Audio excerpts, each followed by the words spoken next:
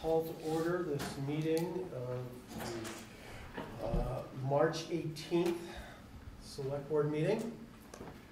First item on the agenda is to approve the agenda. I make a motion to approve the agenda as written. Second. Moved and seconded. Any discussion? Hearing none. All in favor say aye. Aye. Aye. Any opposed? Any abstentions? All right. Approved as written. Next on the agenda is the Select Board organization, including electing the chair and vice chair and secretary. Do I have a motion? Is there a particular order we'd like to go in? It's up to you. No. But why don't we follow the agenda? So chair first. Chair, vice chair. I would like to nominate Roger Clapp for the chair of the Waterbury Select Board. Second that motion. Moved and seconded. Discussion. Thanks for your year of service already. Thrilled that you're willing to continue it. Thank you, and thank you for the nomination. I would be honored to serve as chair again. I feel like I was just getting started this past year. Would love to serve again. I don't intend to necessarily serve out an entire 3-year term in this position, but would be honored to serve as chair this year. Any further discussion? Hearing none, all in favor say aye. Aye. Any opposed? I'll abstain. Okay. Next we have vice chair. Do I have a motion? I make a motion to nominate Alyssa Johnson as vice chair for the coming year. Second. Moved and seconded. Any discussion? Thank you.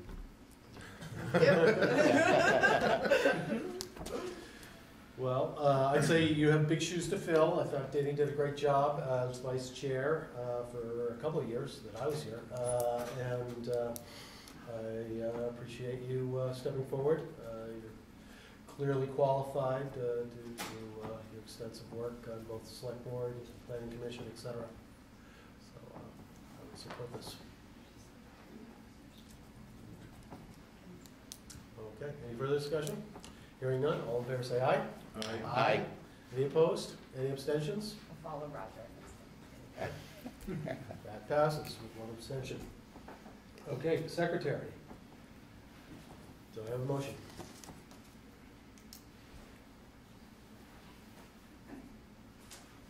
Say, having served as secretary, we are incredibly fortunate that Karen, in addition to printing all our materials, takes meticulous notes for the meeting. So I would note it is largely a ceremonial title, but a good formality to have. Except that Karen can't make it to the next meeting.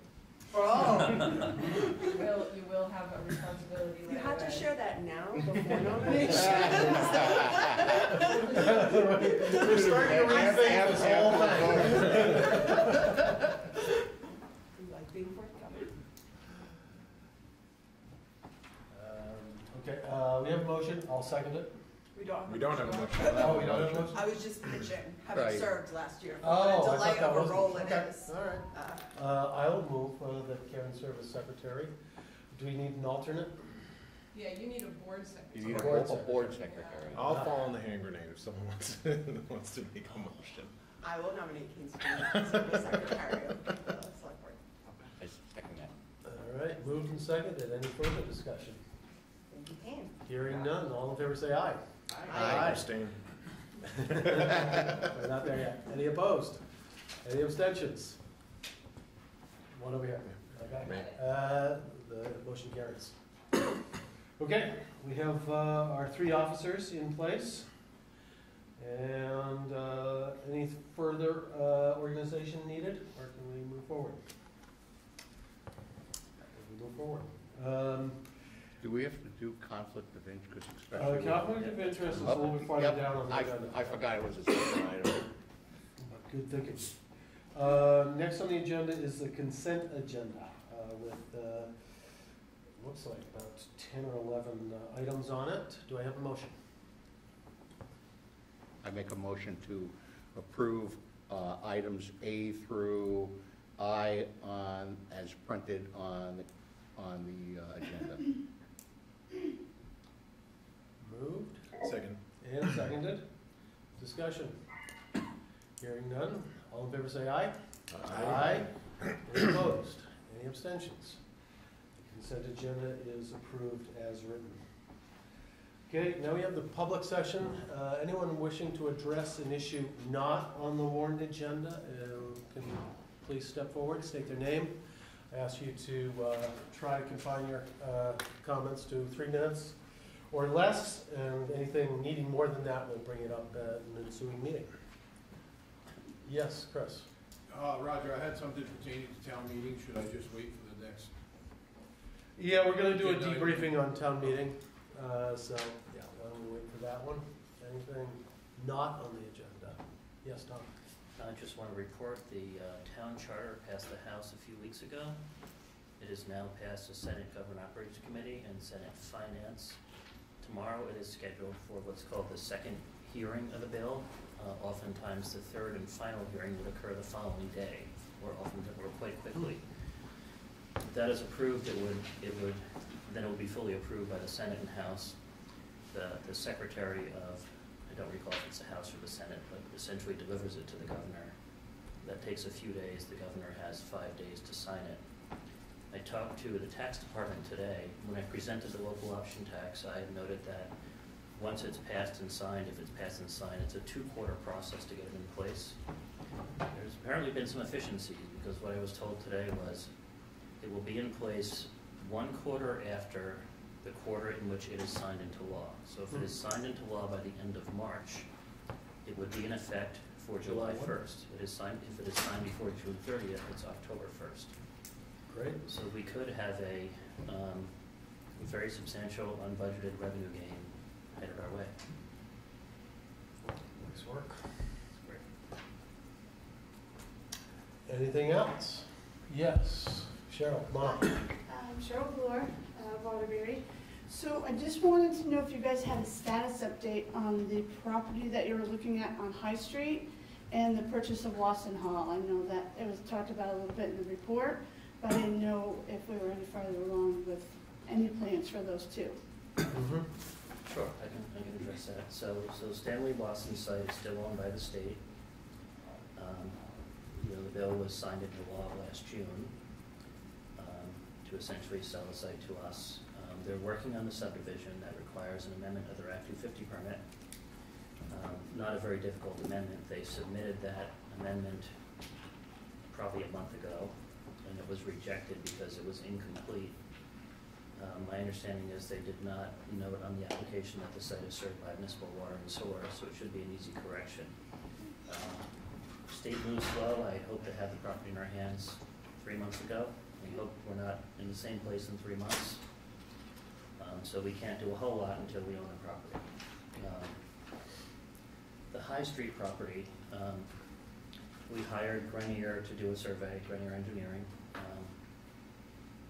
to do some work to make sure there's no unexpected contingencies with the site. We've looked first at the bottom part of the property. Yep. There's certainly room for some development. The challenge, there's two big challenges, really 3 I'd say. The first is it's not a level site by any means. So in our thinking, you would probably build a driveway off of Armory and come in.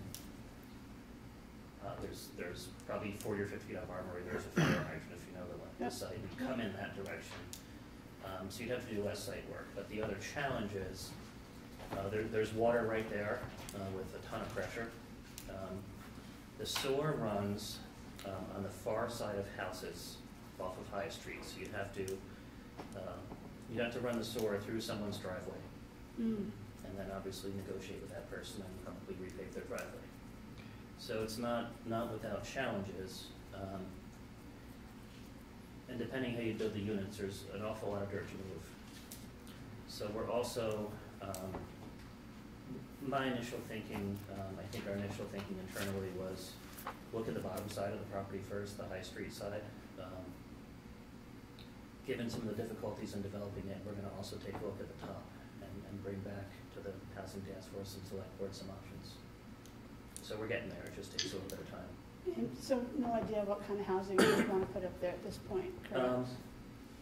You can accommodate, I think on the bottom side of it, and we don't have anything formal yet, but I think you can accommodate a couple of units that are duplexes or triplexes, if that was a desire, and that's towards the higher end of maximizing density. You could also just do something much smaller or nothing, of course. Haven't taken a close look at the top side of it, but it's a little bit bigger area, a little bit easier to develop, and you've got water and sewer right there, but probably something similar. Just down the road, you've got, I believe 9 units laying in the corner there, and that's not on a huge parcel of land. The top side is, I think for the top side, maybe 9 is a bit too big, but could probably accommodate 6 off the cuff. And are we thinking competitive RFP on this thing? Or is there Yes, more yet? but It's okay. we're not quite there, Yeah, and the okay. challenge is, when I talk to developers, it's an interesting conversation, because all we hear about is the housing market is insane, Mhm. and there's an assumption there that there's a huge profit margin for developers. When I talk to developers and real estate agents, the answer I get is not really. There's a big profit margin for developing 3,000 square foot homes on 20 acres. There's not necessarily a big profit margin for developing homes in the village. And the numbers I'm generally told for a property like this served by water and sewer, it's still development costs in the range of $400 a square foot, which is pretty pricey. So if you think about think about apartments, if you're going to build or a couple, some duplexes, if you're building 3 units that are not huge, you've still got $1.2 million into the building. That's just where the market is today. So it's a bit of a challenge, and that's why you're not seeing a ton of multifamily housing being built. It's just more of a challenge, and there's a big margin, I think, in the upscale single-family homes. Yeah. Less of a margin in the downtowns. Okay. So it's certainly possible to do it, but it's Yeah. I know. don't think we're gonna make Yeah. there's not $1 million profit, I don't think, in selling the land. There's certainly some profit there. Right. And part of it, I think, depends on what the town wants to do with it. So the town wants, when you own the land, you can set the terms. Right. So if you want to develop the downside near High Street, for instance, does the town want to maximize profit? Maybe at the expense of density? Does the town want to require some extensive landscaping of the bank to enhance the feel of the community? There's some negotiation you can do in those things. You're in the driver's seat when you own it. Yeah. Well, make it fit in the neighborhood. Yeah. Okay. Yeah. So I think it's a competitive process, but maybe in the end, it's not just based on sale price, it's based on some of those other factors. Right. Yeah, that makes sense. I appreciate that. And I know Lebanon, New Hampshire is just doing a pilot thing with single-story homes. You guys read about that with grants and things from the state? Something to maybe kind of check out when we're looking at it. It was just in the paper a couple weeks ago. They're doing something like similar with their town properties too, so. All right, thank you for your time, I appreciate it. Sure. Okay, thank you. Yeah, Melissa. One other follow-up, just recognizing this is part of like the suite of things having to do with housing in town, is I just wanted to plug that the Housing Task Force is meeting this Thursday from 6 to 8. There is a Zoom option. That agenda is posted on the town website. But just to say, an hour of the meeting is devoted to discussion with the developer, just looking about challenges they're running into in the community. And then the other agenda item is looking at potential of infill development with someone from the Central Vermont Regional Planning Commission. So just to say, like, in my view, those are 2 specific housing projects, but also part of this broader picture around what we're doing in town. And we also, as a select board, had approved earlier in the year that group specifically looking at types of housing that's needed in the community just as we're thinking towards some of these questions around what type, what size, what price range, that is also something the group is looking at more broadly through the Housing Task Force. Thanks, Alyssa. You said Thursday? Correct. 6 to 8? Correct. Here? Yep. And that's the standing meeting date. It's the third Thursday, I believe, 6 to 8. Okay. Any other comments from the public? This is Valerie Rogers. Can you hear me? We can. Go ahead, Valerie. Great. Is it appropriate to talk about the Vermont State Police contract, or is that coming up later? I didn't see it on the agenda. I don't think it is on the agenda this week. No. I just have a public comment. Sure. About the contract, I think I heard at the time meeting that it's going to be signed soon for June. The price is going to go up, I think, from $385,000 to $405,000 with a potential for less coverage because of staffing. And I just want to make a comment that I think that we have a lot of gaps currently. So from my perspective, what I understand is that our town doesn't have any trooper resident on or in our district Saturday into the afternoon until 5. No trooper all day Sunday until Monday morning. No trooper from 2 a.m. to 8 a.m. Monday through Friday. And then we don't have any resident trooper Monday after 5. So I guess I would just say that I don't know if you're negotiating those kinds of scheduling. I know that you're saying that the VSP is saying that they're short staffed, but I just want to bring it to your attention that I've noted that I think there's a lot of gaps. And I have paid attention to the VSP reports.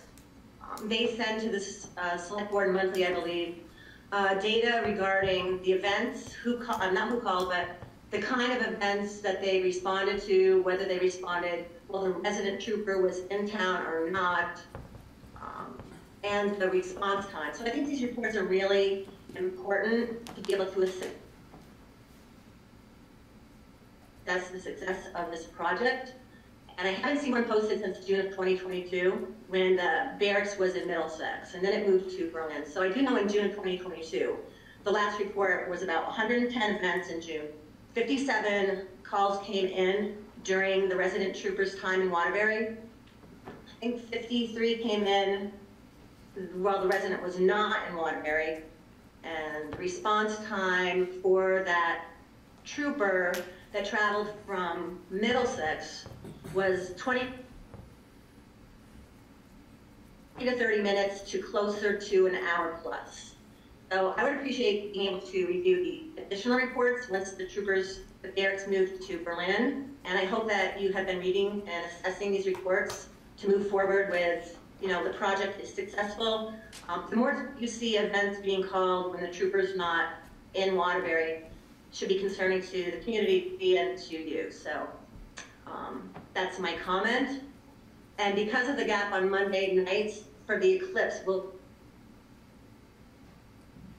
we be having a trooper on call Monday night, the 8th, even though they're not scheduled?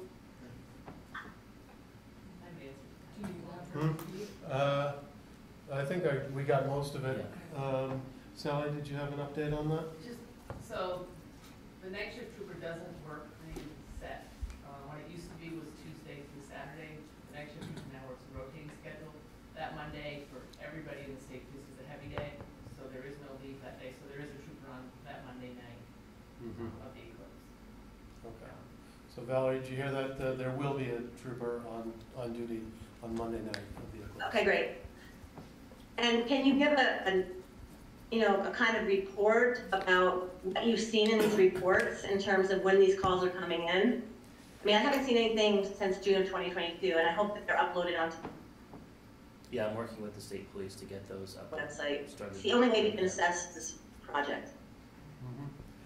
Yeah, we do intend to have this on the agenda for a fuller discussion. It's just that we had a pretty packed agenda today, and we do have a couple of months before we have to finalize the new agreement.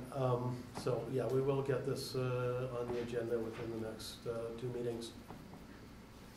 Thank Yeah. you. All right, thank you. Anything else from the public? Yeah, Mike.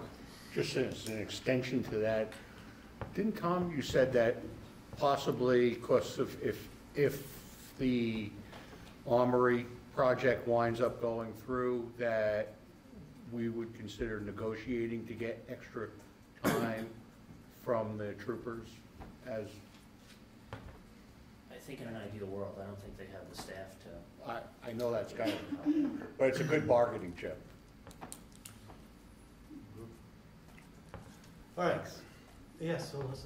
Just one last public comment. I just wanted to thank and publicly acknowledge Crew, our long-term recovery committee, who put on a flood fair this past Saturday, and just there was a lot of resource providers and folks. I didn't know we had outreach staff from some of our senators who live in town, so it's just neat to know those folks are in the community. I know several of us attended, but just wanted to acknowledge the volunteer work that went into them putting that on for us. You're here. All right. Any other comments from the public? Let's move forward. The debriefing of town meeting. Open it up. Anyone wish to make a comment?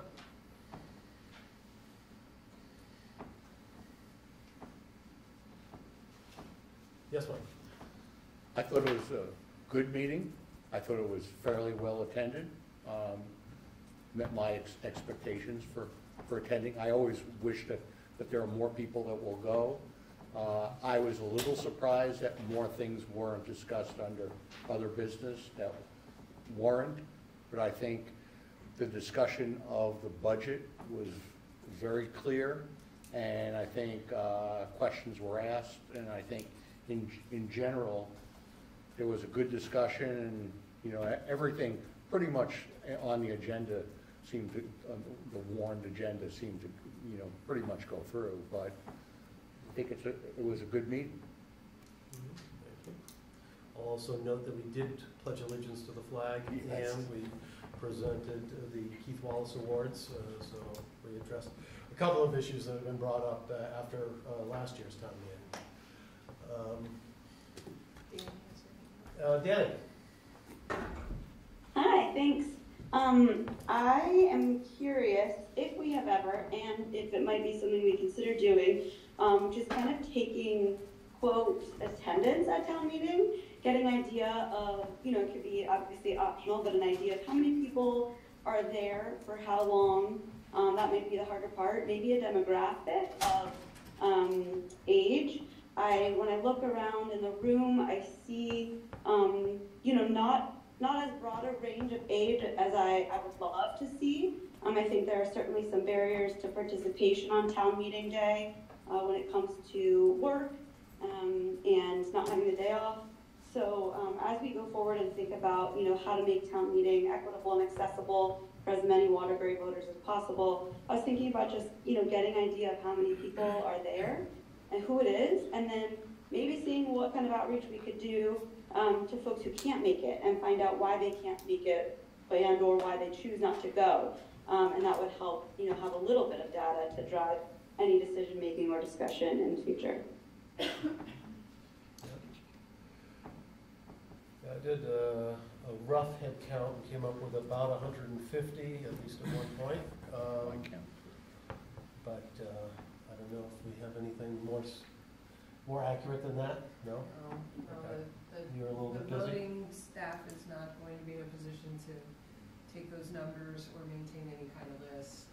I can't put that kind of burden on them, unfortunately. I think Tom and I Absolutely, had yeah. about 180 at one point. Yeah, We were exchanging around the little, peak, yeah. slipping little notes to each other, head count, so, but from our vantage point, that was about what we came up with. And, you know, there were definitely people that came and stayed a short time and left. There were some people that stayed for the entire meeting. It's a great idea, Danny. I just don't, from my seat, in my chair, I don't know how I could do that for you, but designating someone to do it would be fine. Just not me. Yeah, it seems like it would be a volunteer situation, not a staff or, you know, justice of the peace situation at all. For sure. Okay. Yeah, Chris. One of the things that I wanted to comment on was the fact that I turned around a couple times and saw the room pleasantly full of people And to Karen's point, the amount of people that cycled through, you know, you can count heads at any given time, but how many of those heads changed during the course of the meeting? In order to get a real count, that might be difficult to do. I was pleased with the amount of people that were there in comparison to past meetings. I saw a lot of new faces that I hadn't seen before, so that was good. The other thing that I was somewhat concerned about, and have been for a number of years, is the fact that our representatives show up just for a short period of time, make a few comments, and out the door they go. There's no time frame at all to ask questions or, you know, get input from their constituents. And it kind of reminds me of the thing that they had over here at Crossett Brook the night of the select board meeting, when I had said it'd been nice if they'd picked a different night so that not only the board could have gone there, but you know, I quite honestly, the way things are going, would rather be at a board meeting than in front of them, because I tend to see more movement of the needle here than at the state level. But I was going to talk a little bit, or had thought about talking a little bit to the residents and, you know, the people that were at town meeting about some of their thoughts about what's going on at this state level, to hear their concerns, or it'd been nice if somehow that could have get passed on to our representatives. I can tell you, and I know there's some people on, or at least one person on Zoom, who have reached out to our representatives. I've reached out to several representatives, not only the two that we have here. Mm-hmm. Here, the way I look at it, all our Vermont representatives we're their constituents of all of them. And for whatever reason, they don't want to return your call, they don't want to reach back out to you. That's sad, because I know that if I contacted any one of you select board members, you would certainly get a hold of me and find out what I was interested in. So I don't know how to change that. I know their time frame is short, because they have to make it to Municipal and Huntington. I don't know, yeah, that it would have been a nice time to have at least a few minutes of engagement about concerns, because basically all I heard was that, you know, we're having difficulties with homeless issues, we're having difficulties with revenue issues, we've been given literally hundreds of millions of dollars, and we're just as broke now. And, you know, maybe I'm ad-libbing a little bit here, but that was it in a nutshell. We're just as broke now as we were before, and it's been nice to be able to engage and find out a little bit more in the weeds as to what that was all about. And So, Chris, you didn't have that opportunity when you did go over to Crossett Brook, because I thought that was sort of the no, I didn't anyways. attend that because I was here at the select board meeting that night. That's why I said it'd been nice if they could have scheduled that on another night, so that, I mean, most select boards, I believe, meet on Monday nights, don't they? Typically. Typically, yeah. And it was, you know, it'd been nice if that had been changed, so that maybe some of the board members, and not all of you, but one or two of you could have been there. I certainly wanted to go, but then I flipped a coin and said I'd rather be here instead. But anyway, it's, all right. I thought town meeting overall was good. All right, thank you. Anything else on town meeting? Yeah, Kate. This morning, the Associated Press posted a big article about how the rest of the nation can learn from Vermont's town meeting day and our impact on democracy. Huh. Okay. What can they learn? I don't know. They went to Granville, and that's what they were reporting from. Yeah, Melissa. I just want to say thank you publicly to Karen and others who helped with the behind-the-scene logistics of chairs and setup and childcare and making sure that there was lunch, and just, I know it's part of your work. You do it and do it well, so thank you. No, you're welcome. The school gets all the credit for setup. We actually walked in Tuesday morning and the chairs and the stage were ready. Monday at setup.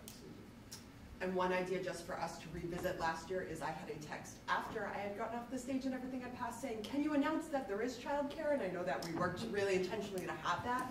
but everyone didn't, so just thinking to next year, I came across, I think Wilmington, Vermont just did a really nice one-pager saying that if you're doing town meeting, like, this is town meeting, of course we have our formal warning, but a little more accessible around, this is where it is, childcare is provided, there's lunch after when that's finalized, and perhaps noting that a moderator would be a good person to be in touch with. Again, like, we're all aware of that information, but just trying to make sure it's really clear, something just to have out there. So I think, again, in our work in progress of trying to make things more accessible, that's just an idea for next year for a one-pager.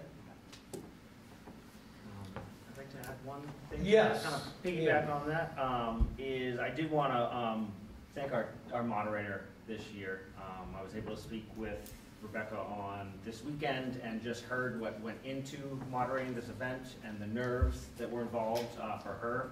And I thought she did an amazing job and allowed everybody to have fairly an ease of back and forth discussions. That's not always easy when it is being monitored like that, and I thought she did an amazing job just moving the pieces through. Good. Mike? Just as an aside, I thought the senior center did a great job with the meal. I think sometimes I get almost as much from that, talking with neighbors and such, but I got a good idea on the evening news of town meeting. They had something on East Montpelier, and what they do in East Montpelier, they do kind of a community meal. Everyone, you either pay $5 or you bring a dish that will serve 8 people or more. And I thought that was kind of a really good idea, you know, to potential bringing town people together. You know, I would say sometimes we get more done over breaking bread, you know, than anything else. But I think there was some good discussions over town issues at the lunchtime meal. So it's maybe just something to think about maybe for next year. And Karen, in terms of the voting and the flow and everything, that worked well? It had its challenges. It's a big meeting, so there's a lot of voters. There's over, gosh, what were the numbers? 1,200 people that day, 1,500 total. And, you know, we were confined to that smaller space in the back of the gym because of town meeting. So there were some challenges. We had some ideas that we bounced around about changing some of the configuration inside that voter area. We had some criticisms about it being noisy. There's not much I can do about that. You know, it was noisy in the back for voting while the meeting was going on, which made it hard for people to hear. But Bob Butler has mentioned that he might have some ideas about amplification, things like that. So we'll continue to work through some of those things. But yeah, it was a very, very, very long day. So, but it went, all in all, it went well. Always room for improvement. Melissa? This could go under future agenda. I'm just noting that at our meeting on 1/29 of this year, we said we would create a policy for payment of special articles, and so I'm just noting that post-town meeting, that can be added perhaps to our next agenda, just that we formalize based on what we passed on town meeting, what the terms are for organizations to get that. We said we wanted a set written policy so that when Karen is communicating. Anything else on town meeting?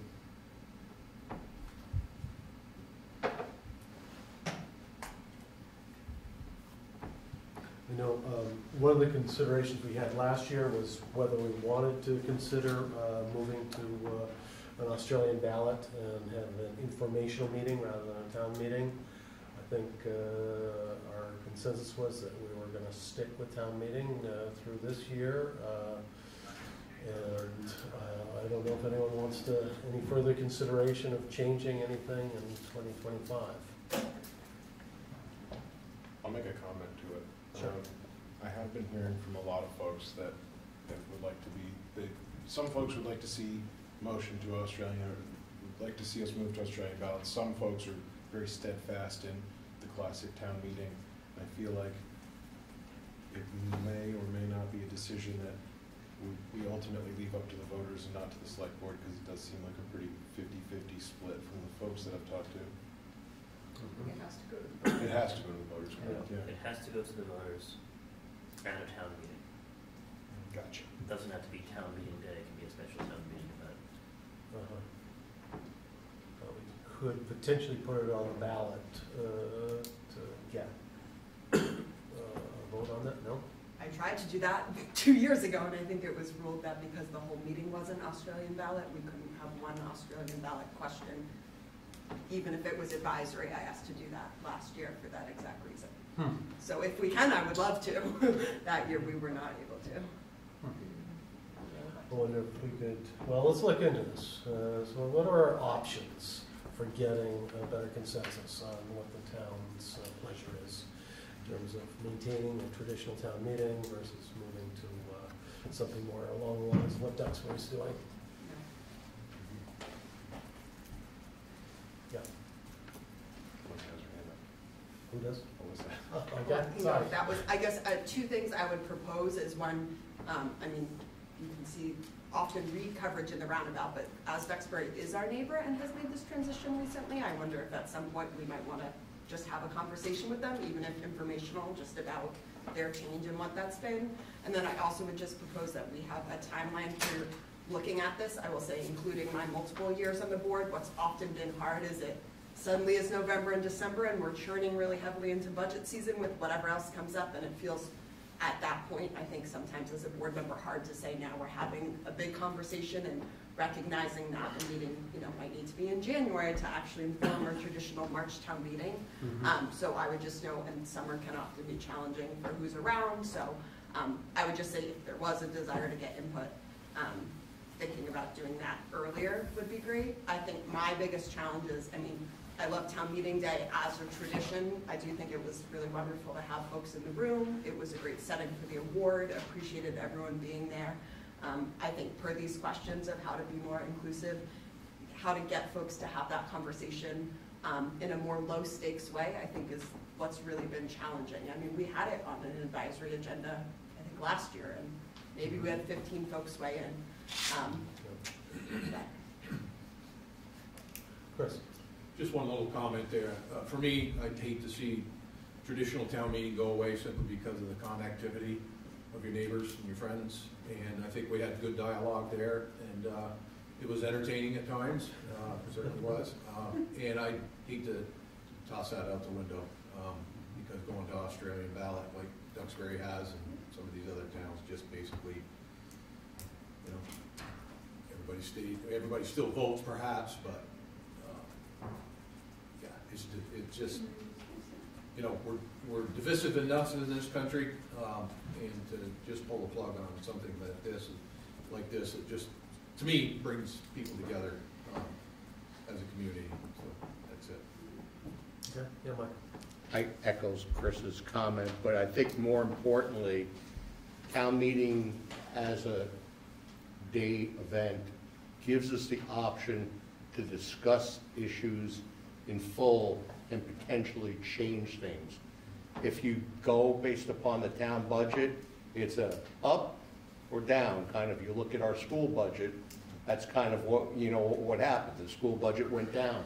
There was no potential discussion, and who knows what might have happened, if there was a change. So I think that's the biggest benefit, as much as the interaction of people, which I think is important. And I always say, everyone, it's our civic responsibility, to participate. We vote for electors, and I think that's an important thing, but to discuss the issues and to be able to make changes to a budget, I think is really important. Personal opinion. Okay. Yeah, and I'll be meeting with a couple of select board members over in Duxbury later this week, so I can ask them, get some input, and maybe we can make this, figure out a better timing to put this, get this discussed. Do we want to put it in the parking lot to remind ourselves? I could. Oh, sorry there. Oh, perfect. All right. We'll close discussion on this and do introductions and process questions.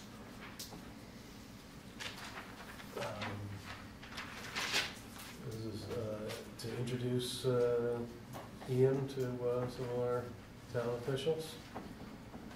Well, we used this time last year to talk about these. Yes. These come around every week. These are the orders. And so every Monday, typically every Monday, accounts payable and payroll is done. And they require a signature from a select board member. We only need one signature to mail the payments. Now, I've learned that Ian's job is not real conducive to stopping by during business hours, at least not this time of year. Mike has been doing it for us religiously, and we appreciate that. Alyssa often does it at night after a meeting. But just, Ian, in case I've done it once or twice. You have, Roger, I'm sorry. Of course you have. Roger comes every Friday and we talk about agendas, so he has his own list of responsibilities. But anyway, these are important because while we don't hold up payroll without your signature, we do hold up payments without a signature. So if there's a due date on an invoice and it's held up for a long period of time, it can cause us to have to pay late charges, things of that nature. So if anybody wants to relieve Mike of his duties or let him continue to be the dutiful person, or if Ian has any questions about the process. Well, I will say that, Mike, after June 15th, I'll be a lot more available for the next few I'm months. fine. I have Rotary meeting, it's between 7:30 to 8:30, and after Rotary comes, I usually, I may have something going on a little bit, might discuss something for half hour, but I'm usually here by 9 o'clock on Tuesday morning, so it's not a big game. If you need you this summer, you can get in touch with me. You're welcome to do that. But you learn a lot about the town by going through the orders. Yeah, sure. Alyssa. I don't know if this is a technicality or required by law, but in the past, we had made a motion to the effect authorizing any one select board member to sign the orders on behalf of the board. So I'm happy to make that motion for this ensuing year. Second that motion. Moved and seconded. Any further discussion? Hearing none, all in favor say aye. Aye. Aye. Any opposed? Any abstentions? All right, that motion carries. And in the past also, the VLCT has had training programs online to cover what your responsibilities are as a select board member. I found it pretty enlightening, a little daunting about everything that you're not allowed to do, which is can't discuss anything with more than one select board member outside, anything having to do with town business outside of these warned meetings. But it's interesting to know exactly what your responsibilities are. So, and the town will pay for that, as I understand it. So we can forward you those links, and you can find a convenient time to take the course. Ian, I would definitely encourage you to take that. It's kind of really important. It's a good, comprehensive list, and League of Cities and Towns does a good job with that, so I would definitely encourage you to do that. I do have plans to actually head down to Lake Maury this Saturday. Oh, okay, great. And not just for golf. Not quite. Yes. Two technical questions that are mostly for staff, but just, I noticed that sometimes we are sent the orders, just not obviously all the supporting documentation. Is that an easy thing to do? I know it often is to do electronically. I guess I would request, if amenable to staff and the board, I feel like it's a nice practice just to always send them. So it's funny you would ask me that tonight, Alyssa, because Beth literally said, am I scanning these? And I said, no, take them with me. So certainly, it's not a big deal. She does her process. You'll see her signature, her initials in the corner, and then she just scan them and email them. So if you wish to see them, she's more than happy to do that. I guess I would say if there isn't undue duress on any involved, I, as was said, appreciate seeing how all the line items add up in terms of day-to-day purchase. Not that you can always tell without all the documentation, but. Right, but if there's something glaring, you can always shoot back a question. Yeah. So I would propose that. And then, just so you know, I haven't gotten super far yet, but I'm looking at an online system. So there's systems where we can scan and upload online, and vendors can also email to an email address we create, we get uploaded. And we have to add in accounting codes for that, and you can set up your approval system. Certain invoices I have to approve above a certain dollar amount, so you can code it so everything goes to me above that amount. And the invoices can be rejected. You can send it back to us with questions and we can answer. They're not super expensive. They're certainly not free. So I'm just kind of looking around at this stage, trying to figure out if there's something that might work for a town our size. In the early days of COVID, that's the way we had to do things. We had to do things all electronically because we weren't coming into the office. The nice thing about the software now is vendors can email things directly to the system. Once the system sees an invoice a few times, it automatically will code it for accounting purposes, and it sort of recognizes, it just recognizes the invoice format, so it gets the vendor name and the dates and all those things pretty well. So would that have all the backup information, kind of like scan, like receipts and stuff like that? That would have it all, yeah. Great. So I'm just starting to dig into it. It's not going to happen overnight. One other process issue is that Vermont law requires us to warn an agenda 48 hours in advance of any official meeting. So generally on Fridays, I'll come in here and work with Tom and Karen to finalize the agenda and get it in for a Monday meeting, first and third Mondays of the month. Unless we decide otherwise. And one of the processes that we introduced this past year was to have as our last agenda item before adjournment is discussing what the agenda will be, so that we'll have a chance to get some input, and then in the intervening 2 weeks, if there's anything that you'd like to be on the agenda, you can just let me know. And generally I try to reach out to each of you individually during that time frame to get any other further input. And as we've already discussed with you individually, I think I've talked with all of you about serving as liaisons, because one of the things that I realized was that nobody other than Tom and Karen can keep track of everything that's going on in town government. And we can't do that very well. Well, no, you do better than anyone else. But certainly, from a volunteer standpoint, I don't have time to do it, and neither does I think anybody else.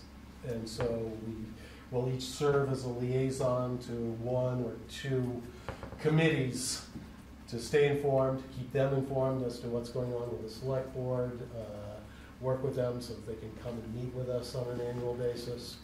And we've already gone and met with the rec committee, and so we've already sort of achieved that handoff for you to work with them on a closer basis than any of the rest of us will have. Can I ask a question about that? Please do. So in terms of putting things on our agenda, is that something typically that committee would ask of me? Can we get this on an agenda, or is it something that I'm taken from the committee and put? I mean, I suppose it could go both ways, but I'm just thinking, is that usually an ask from the committee, or is that simply? You're right, it goes both ways. Generally, I'd say that the committees sort of have their mandates and are moving forward. At a certain point, they're going to have come up with a recommendation that they'll request a vote from the select board. And it really depends on the committee as to how that works out. But I think, generally speaking, I would think that they would only really need to meet with the select board once a year. If there's extraordinary circumstances, like we've got new zoning regs, so we've been a little bit more involved with them this year than some other committees. That's the planning commission. But yeah, either way, you can call me anytime and we can work that out. All right, let's move on to the next agenda item, unless we've got anything else to discuss here. That's the approved conflict of interest policy and rules of procedure. So in your packet, we have conflict of interest policy. Is anything different here than has been on the policy in years past? Just the names on the bottom What's the names on the bottom? and the date. All right.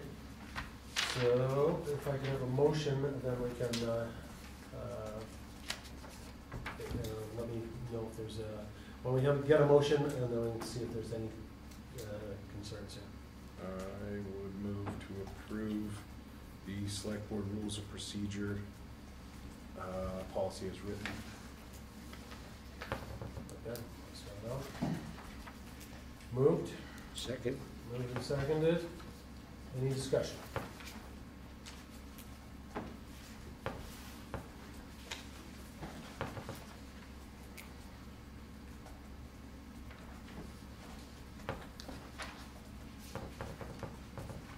Hearing none. All in favor say aye. Aye. Any opposed? Any abstentions? Rules of procedure are approved. And now the conflict of interest policy. I move to approve the conflict of interest policy as written. Second? Moved and seconded. Any discussion? Friendly amendment, I would just say we're adopting the policy, Accepted? making it. Accepted. Okay. All right, any further discussion? All in favor of adopting the policy as written, please say aye. Any opposed? Any abstentions? All right, the policy is adopted as written. I will sign this copy and pass it around. Yeah, you all also approved under consent the work with Sullivan and Powers, and that has to be signed All right, by Carolyn Fraser. get that started as well.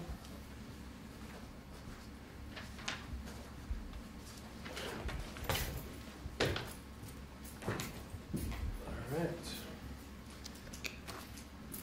Next, we have newspaper of record.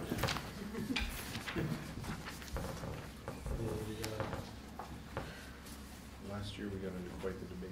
Yes, there was a lively debate. It was determined that we need a physical paper, and unfortunately, the Weekly Reader, or the Waterbury Reader, went out of publication, and so our agreement was that the Times Argus would be our official newspaper of record, and that we would also send any notices to the Waterbury Roundabout, which is now published online. I think the Times Argus is probably still interested in that. So do I have a motion? I make a motion to approve the Times Argus newspaper as the town of Waterbury's paper of record. And then we also send the same notices to the Waterbury Roundabout. Roundabout. Right. Good friendly amendment. Okay. Do I hear a I'll second second? that. I'll second. Okay. Moved and seconded. Any further discussion? Hearing none. All in favor say aye. Aye. Any opposed? Any abstentions? Okay. Yeah. We have a newspaper of record. Next is the expiration of the appointed terms limit. I'm sorry if that was worded funny. So there's a photocopy of the town report, and I highlighted all the people whose terms are going to expire. I'm frequently asked when that happens. Just says 2024. The guidance I was given from Carla was that we never take up appointments in March because you're too busy doing town meeting. So you do it after town meeting, but that leaves a pretty big window of time. So I thought that if I could get the select board to memorialize the expiration of these terms, if it's, what did we discuss, Roger? Did we say May 1st? April 30th, with the new term to start May 1st. So, for example, they expired on April 30th, and that would give you essentially 2 meetings in the month of April to make those appointments. If you all remember, last year was pretty intense. There was a lot of interest in a lot of different committees, which was great. So that's what this item is for. Do I have a motion? I make a motion to have the expiration of town-appointed commissions end on the 30th of April, and new terms commence on the 1st of May. Do I hear a second? Second. Okay, moved and seconded. Any discussion? So, yeah, it gives us equal. I was wondering if there was ones where it was tied to town meeting day elections, but with the exception of like housing task force where we specify it, and I don't think it would be a problem to have someone serve that bonus month at the end. It makes sense to me. Oh, does housing task force specifically state town meeting day? Is that what I just heard? No, I'm saying it's a select board. I was wondering with the timing, which made sense to me in terms of process and having April to do appointments to be effective in May, but I was wondering if there was folks whose election status in March would, you know, then you have like a weirdo term. If I'm not, you know, reelected, but still or if we should add language around unless otherwise removed from office, air quote, or something. I think it's minimal. I think it's more technicality than we need now, but that was my only hesitation. Okay, any further discussion? Hearing none, all in favor say aye. Aye. Any opposed? Any abstentions? All right. We have new clear dates for term limits. You may. Okay, so I have a piggyback question now that you've made this motion. Is it, should it be customary to advertise all vacancies even if the vacancy, the individual who's expiring wants the seat back? This happened last year with the DRB. Yeah. So there's a number of vacancies on the DRB. Last year, I just simply asked, do you want to be reappointed? They answered that they did, and they were reappointed. It never really went out. So that's probably not the case this year, but I would like that clarified. Should I be advertising all vacancies regardless of whether the individual wants to refill the seat? Okay. I would say, this might sound cold-blooded, but if there is a more qualified candidate for someone for a seat that it is going to be up for grabs a second time, then I think all resumes should be considered. So the answer is yes. Yeah. Long one for Mike? I think you could have, if you have multiple people interested in a specific position, that's great. You know, we've done that a number of times before. We've asked people if they want to potentially serve in another kind of like committee who may not have, you know, as many representatives. So I don't necessarily think it's a given that someone has, you know, once their term ends, their term kind of ends and they could reapply like anyone else. But I think I encourage as many people to apply as are interested. And just a question, we don't have any term limits on any of these committees. They're cut off, but yes, there are term limits. I just didn't get them. They do, like, this one is.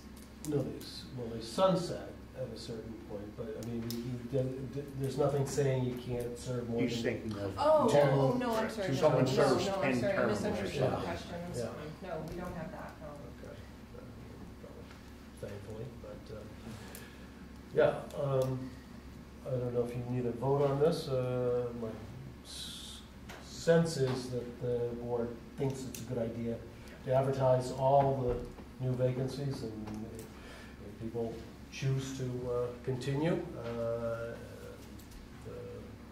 might well reappoint them. Okay. Yeah. Yeah. And my one note is just on the DRB, in particular, the Development Review Board. That board does have built-in alternate positions, in part because a quorum is so important to their work. So often, you know, they don't have a quorum of the traditional board, but an alternate steps in. And I agree with our instruction regarding advertising all seats, but would just note to the board, I do think someone who's served as an alternate on that committee for many years does more in additional consideration, as any other incumbent might, but that one in particular has just that slightly different structure. That vacancy that you see was recent, just before the town report got published, and the staff here just all agreed that being that appointments were coming very soon, we weren't going to seek to fill that vacancy on the development review board at that time. Oh yeah, and I'm just noting not many of our other committees have like alternates formally, so just that one's a little different that way.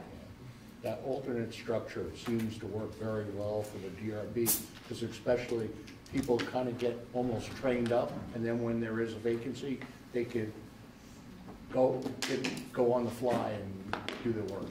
So I think it does help, but it doesn't preclude, even though if you had an alternate, if you had a new person that may have better qualifications, they may, we would consider that.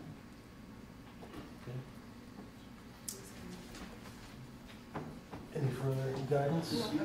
Okay, you're all set. Good. We fire our way through all those agenda items fairly quickly. And we will be addressing appointments starting our next meeting on April 1st, which will be discussed later in the agenda. Eclipse parking.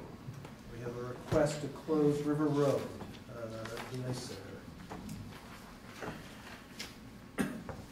There is no special event there. It's a typical hockey weekend for them, but they're concerned especially about overnight campers on Saturday and Sunday. So the day of the eclipse, they are perfectly fine being open. Tried to discuss this.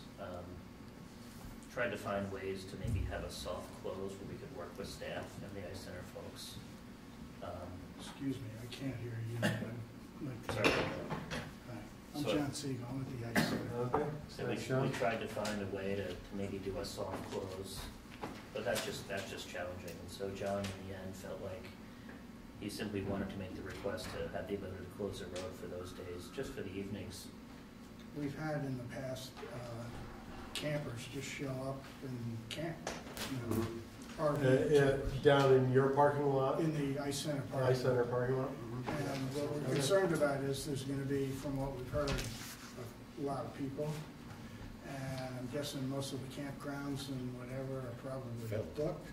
Oh, they're not even open yet. And we have nothing going on Monday. We're fine with people doing whatever they want in the parking lot, watching whatever, but we have things going on Saturday and Sunday.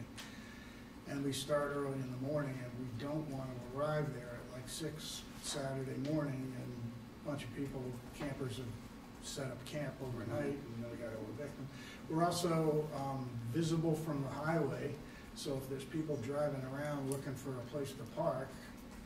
And then the other thing is 7 days, unbeknownst to us, said, oh, sure, come on, Ice Center's got plenty of room.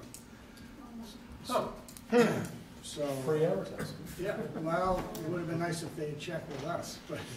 They So- made a mistake in their publication about how much parking we had available. It was pretty quickly corrected by Katerina. And I appreciate that, but I don't know how many people read the fine print. So basically, what we're really asking for is if we could close the road when the Ice Center staff leaves, I think Friday night, they're gonna leave around 10. All we're asking is to put sawhorses at Rodney's so that nobody can get in. And then when they arrive in the morning around 6 or whatever, they'll take the sawhorses out. And if somebody shows up during the day, we'll have to send somebody out and request, you can't stay here. And, Can you manage that, the policing of that? well, we don't want to, but do you guys have extra hall monitors laying around that are looking for something to do? What we kind of like to know is what's our backup plan? I mean, if somebody shows up and starts camping and we go over and say, excuse me, you can't stay here, and they become uncooperative, we don't want to get into it with them, so who do we call? I imagine, is it a state trooper that you guys have? There's like one guy in town, right? Right. So would he be the call? He'd be the call. Relatively certain the answer is gonna be there's other priorities. That's what we expect. So I think the guidance is try to politely notify people that there's an ordinance about town parks and it says no camping, and if they politely decline, then you can make the call. But that's probably as far as it can go. Understood. And I appreciate if you allow us to close the road, we'll deal with what comes in anyway. And we're not looking for a fight, but we got to keep room for, when we're busy, the parking lot's usually like 3/4 full. And depending on where people are parking, it can get difficult. Is there, Tom, is there a place where he could send people? I think that the state is not closing technically, but it's a public parking. State complex? So I think the state complex is the best place. Yeah. But they couldn't do it overnight. Gary? Gary? Just a quick clarification question. I certainly understand his concern. Is that road and property belong to the town of Waterbury? Yes. Mm-hmm. So are we going to close other streets and roads as well? We've only had one request so far. Okay. And we're requesting You solid. No, I understand. Request anything up on the hill, or? Yeah, how about Stowe Street in front of the school? But, There's that, yes. so, yeah, no, I just wouldn't want to get into a precedent, and then the next meeting, somebody comes here and says, we'd like to close down our roads as well. Yeah, no, I understand, but I think he's got a particular situation down there. I totally get it, I totally get it. Just don't And want- I realize that you don't want to get into having to pick one road and what about this road, but, and we're talking sawhorses, so fire trucks gotta get in there. Chris? Yeah, I couldn't quite hear Tom, but did you suggest that signage would help? Basically, We're gonna, we're no hoping. camping Yeah, no here? camping, no overnight parking, Yeah. but I don't know how, if people are desperate for a place to park, I don't know if we're not, I'm guessing it's gonna be overcast and probably snowing, so it's probably not gonna be a problem. Don't say that. We're trying to, hope for the best, prepare for the worst. I brought you all eclipse glasses. We have the eclipse planner for the town, so You could give them a pair of glasses. please make sure that your eyes are safe. But no, we don't plan on closing any other roads in town. This has been the first one that's been brought up. We have our public parks ideally open the day of the eclipse, so that people have as much parking as the town owns as possible. No other parks plan on being closed during the weekend. And we have talked with the state office complex to make sure, or to learn as much as we can about what parking would be available that day. More and more private and public employers are deciding to not come to work. What we have heard from the state is that they are recommending that people work remotely, work from home, if they can do so, and that will allow a lot of parking spaces at the Waterbury State Complex. It's not guaranteed. Is the state okay with that? We have met with the state very regularly. They are going to confirm that that's okay, but they gave us the information last week that they are requesting that everyone works from home if they can. But there, just one clarification. The Little River and the Day Center and Little River campsite area, those are still closed, right? And, I believe they are still closed to camping. The Waterbury Reservoir and Little River are going to be open for viewing the day of the eclipse. That is decided by the state Parks Department. So the gate will be open. From my understanding, yes. Pilgrim Park's still a no-go? It's a private Right, I business. They're not going to be advertising their parking. Okay. So, just to clarify, we have no problem, Monday, nothing's going on in the rink till like 5 o'clock, so if people want to park there, that's okay. We don't ask to close the roads Sunday night because we don't care if there's people there we're not gonna advertise it, but, so we're asking basically, close it around, I think it's around 10 o'clock on Friday night, open it at like 6 in the morning, close it Saturday night at about, I think, 6 or 7, and then open again at 6 or 7 in the morning on Sunday, and then after that, it's wide open. Okay. As long as they're not blocking rink parking. All right. Yeah. What about the parking lot by the trailhead? Is that something you own and do you care if you use it? Which trailhead? The, trailhead? On the mountain? Yeah. And the walk top, yeah, the place where the mountain bikers park. Yeah, the Water, parking area. Yeah, that's our land. Yeah, it's town land. And officially, there's no camping there. In reality, there has been. So, I guess we would abide by the same rules, that it's closed in order for people not to camp, right?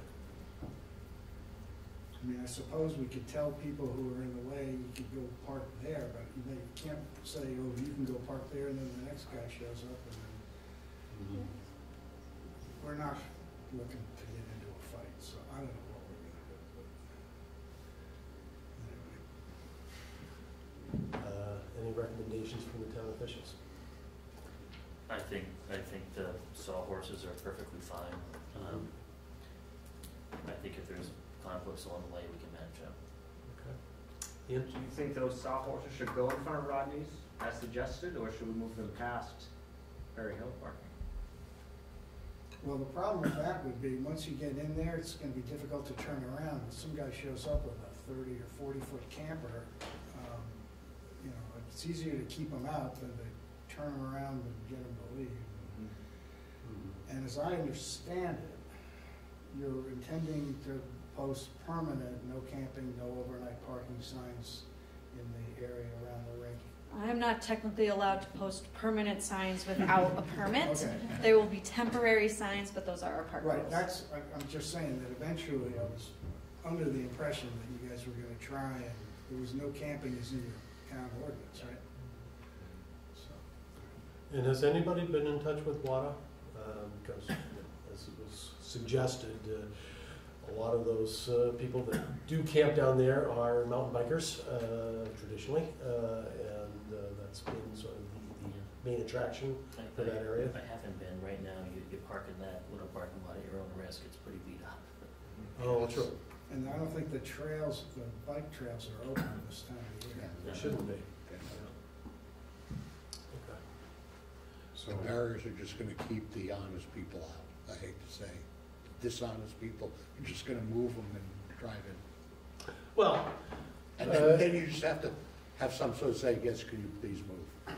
yeah, and if we can suggest that they go behind the state complex, they may be just as happy. Yeah. And maybe right on the sign that's put out there, say the additional parking behind the state office complex, maybe have a map or just some directions to get there. I don't know. It's okay. It's not, there's no overnight parking there either, so I think if we direct them to another location, we're probably not helping ourselves out. Well, could we, the rink staff, have a place to send them?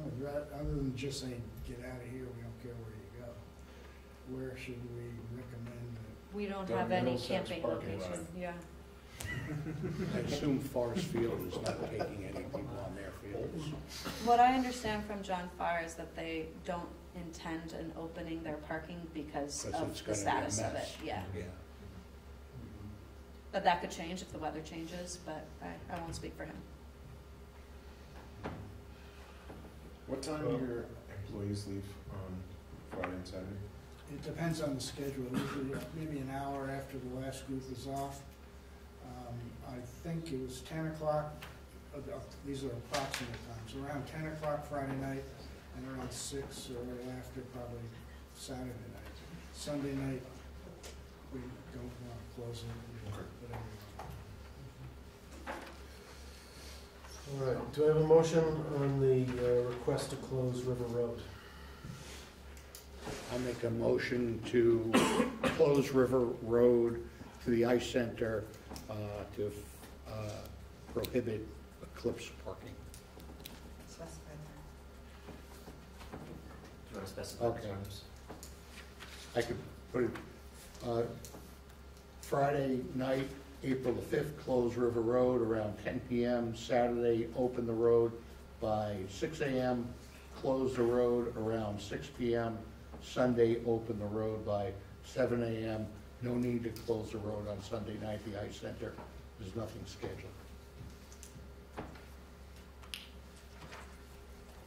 Do I have a second? Second. Okay, moved and seconded, further discussion. No? No? Okay, all in favor say aye. Aye. Any opposed? Any abstentions? All right, you got your road motion? Thank you, folks. Glad to work with you. Now, Well, we're still on the topic. I will again ask for downtown employee parking, like exclusive for downtown employee parking on the day of the eclipse.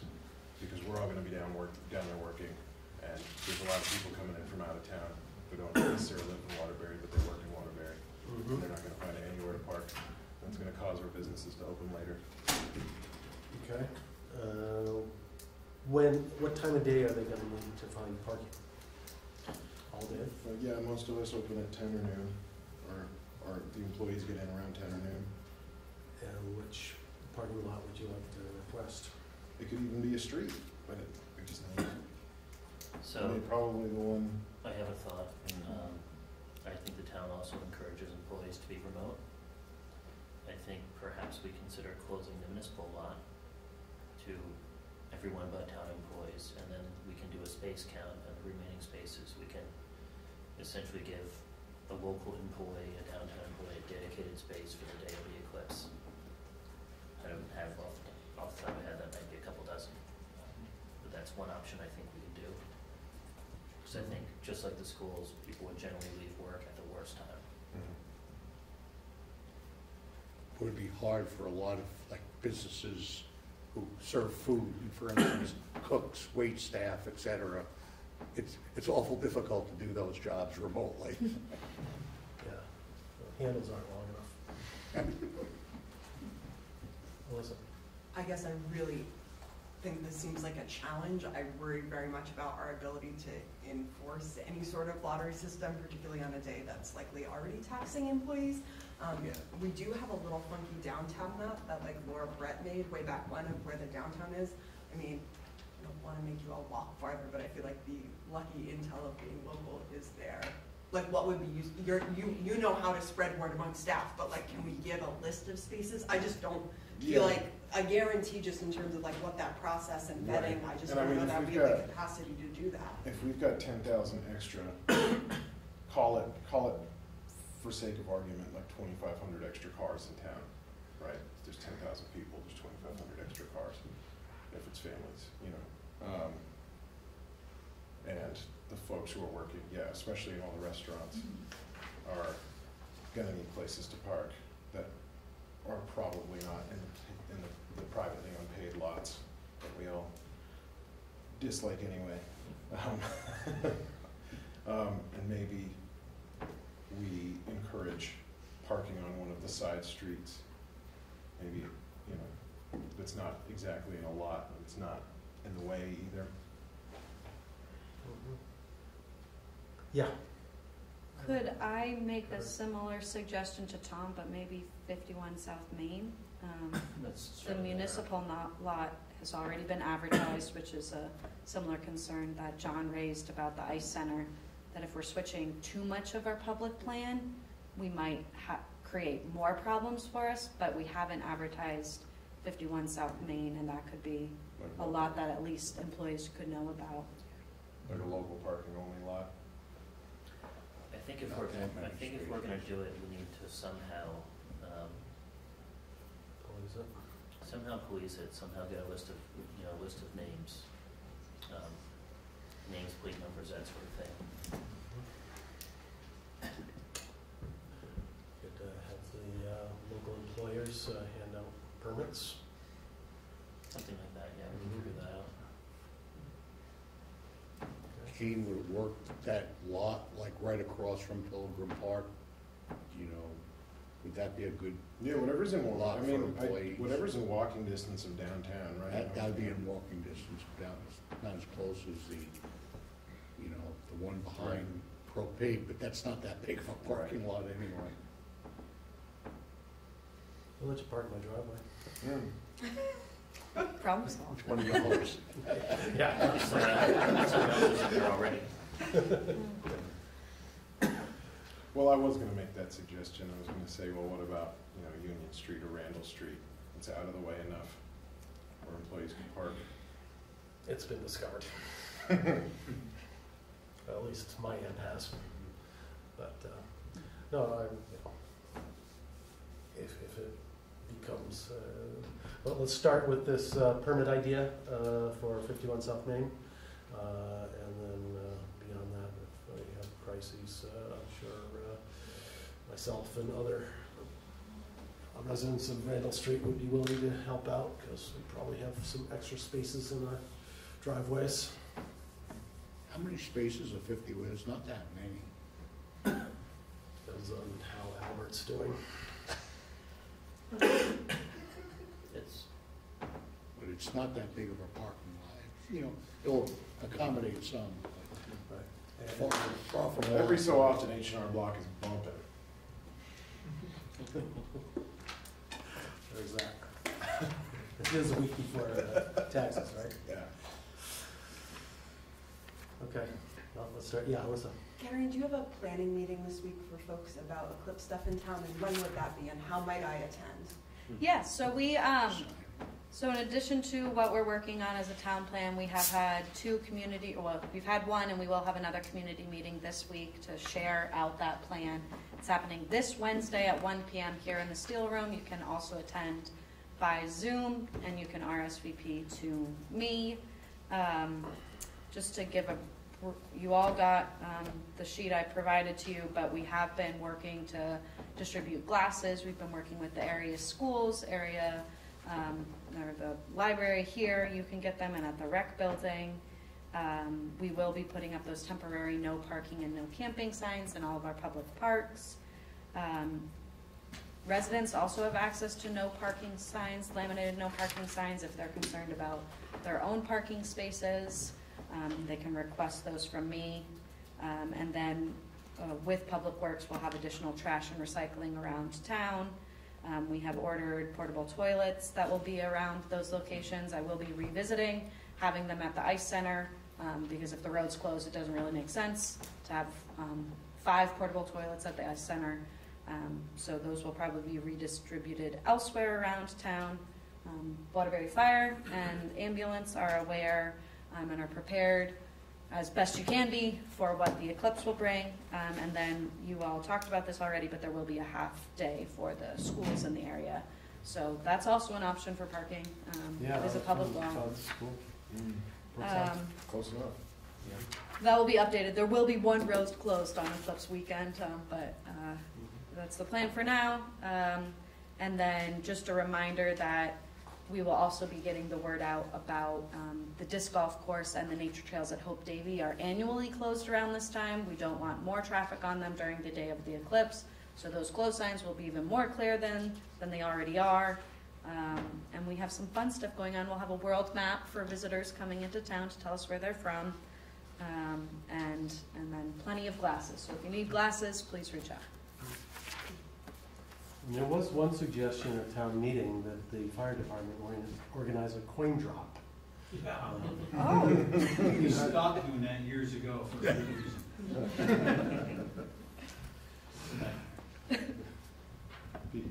Were you threatened? No, you almost get run over. No. It's just. That is a threat, too. Yeah.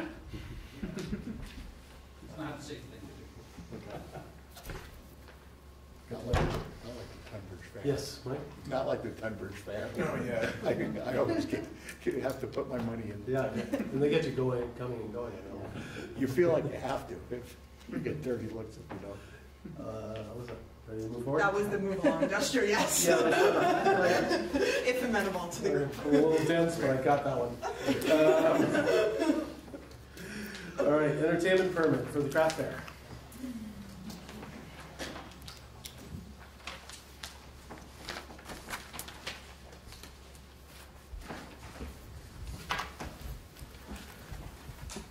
Can I get your names? I'm Ashley. I'm Angela. Okay. And you're the ones who applied for the permit for the craft fair. Okay. Can you just give us a bit of an overview of what you have planned? We just kind of like a rough plan right now until we can actually get down there to walk around the space. But we have a bunch of vendors because we host craft fairs at Crossett Brook pretty frequently. And we have a lot of vendors that have shown interest in coming down. We were actually approached by Katerina because her parents were a vendor at our December event, and she suggested that we do a bigger event and use one of Waterbury Recreation's spaces. And so we decided that that was a good idea and figured that Dak Row would be a good place to make it worthwhile. And we have live music at our events at Crossett Brook already now, just like small. We have a single artist, he comes and pretty much every time, and he's great. But, so that's why we figured we'd do it down there also. We have some food trucks that, well, not trucks, they're just small trailers, but they've all shown interest in wanting to come too, and they know they have to get their own permits and do all of that themselves also. And how many people, clients do you expect? We have right now 78 that have shown interest. 78 vendors? Vendors, yes, which as the time grows, that number probably will grow because people always wait until closer to the date to see if they're available. And we also have on reserve 5 if we need more portlets because we know that we need them down there also through Wind River. Yeah. What day is NQID this year? I believe it's the same weekend. Yeah. I'm on the Revitalizing Waterbury website, I can't find out it's fast, but I digress. How many, not vendors, but how many people, spectators or buyers or whatnot do you expect to We're have? hoping to get as many as we can. We have quite a bit. Our December show, we had over 300 people just at Crossett Brook. It was a pretty successful event, and we advertised a lot, so we're expecting to have a pretty significant number down there. The only reason I ask is Dak Row, the parking's a little limited. Yeah, we did. We do know that. I'm not sure about parking on the roads or parking elsewhere and walking Right, in, 'cause but that could be. Like you see that for the softball. Yeah, yeah. And baseball games. Yep. We know that the parade is going on that day, so we know that there's gonna be a lot of foot traffic.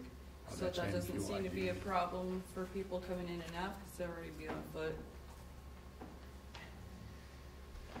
The parade for NQID starts behind the complex. Right. And then it goes down Main Street. Down South Main Street up to basically the hill. And then, but doesn't it come down and go, where does it go after it comes over the hill?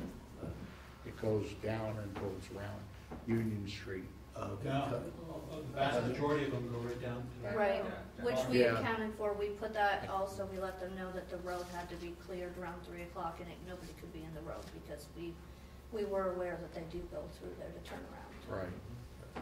So what's the timing of your event again? 11 to 6. 11.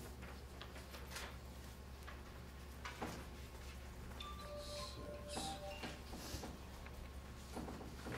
It does sound like it could be a conflict, honestly, from where I'm sitting, but maybe I'm not seeing correctly.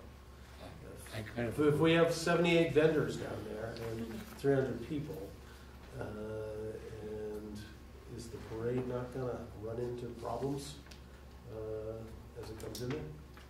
We don't expect to have any vendors in the roads at all, like in the actual travel part of the road. So that would be completely cleared for the floats and everything else to go through. They would all be in that row. Yeah, on the fields So and in. you're thinking all the spectators would be somewhere else? We would make sure, we've already put that in, we can figure out somebody to be down there to make sure nobody is on the road at all, coming in and out until after the parade is done. just to eliminate any incidents happening. Because that's where the conflict Right. would be, is the end, the beginning to end of the parade. Right. Yeah, Alyssa. Have you done outdoor events before? We have not yet, no. And do you envision a process for, how would, if I apply to you to be a vendor and all my paperwork's in order, how would I find out where I need to go? We are planning, I don't know if droning is allowed in Waterbury, but her boyfriend has a drone, and we were gonna take an aerial picture. We were gonna map out exactly where everything was gonna be.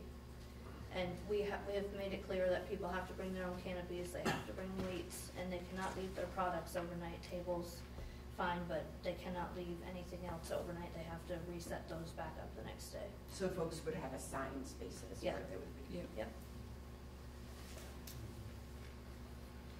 So all your previous events have been at Crossett Brook? Right. Right in the cafeteria. Yeah, my wife's a dentist. Yeah.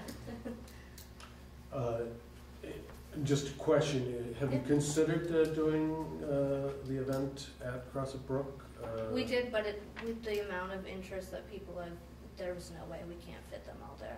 And we asked about doing it outdoor, and the janitors weren't sure how it would work because they've never done it down there. And with the solar panels and everything right there, they weren't sure if it was the best choice. Ken, you have your hand up? Yeah, I have a few concerns. You said everyone was gonna be out of the throughways for floats and trucks and the parade to make their way down there after the parade, and then you have listed food trailers or food trucks that know they need to get their own permits. And so they would be driving onto the ball fields. We were thinking like at the end, like the last field going this way, like where the grassy parking area, would put them there, not on the actual ball fields, because we don't want people actually driving onto the fields.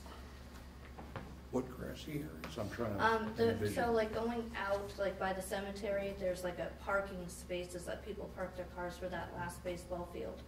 So that area there, where people already park their vehicles. Sort of a gravel road from the parking lot over Yeah. to Winooski Street? Yeah. I was thinking that bluff right by the road, so I would be real concerned about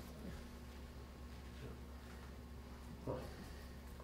I don't know, it sounds like a lot of, you've got already 78 vendors and then another 300 participants. It sounds like a lot of vehicles, and I guess I'd like to see a more detailed plan as to where all those vehicles are. Yeah, we can figure out a parking plan.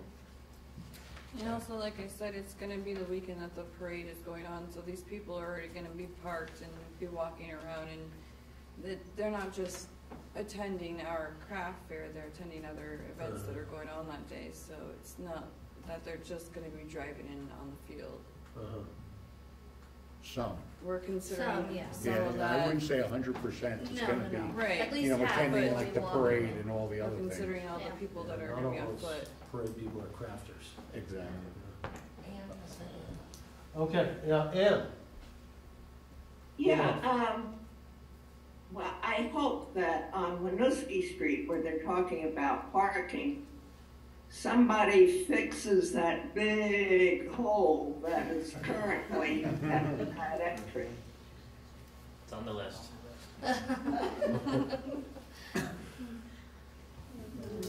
Point taken.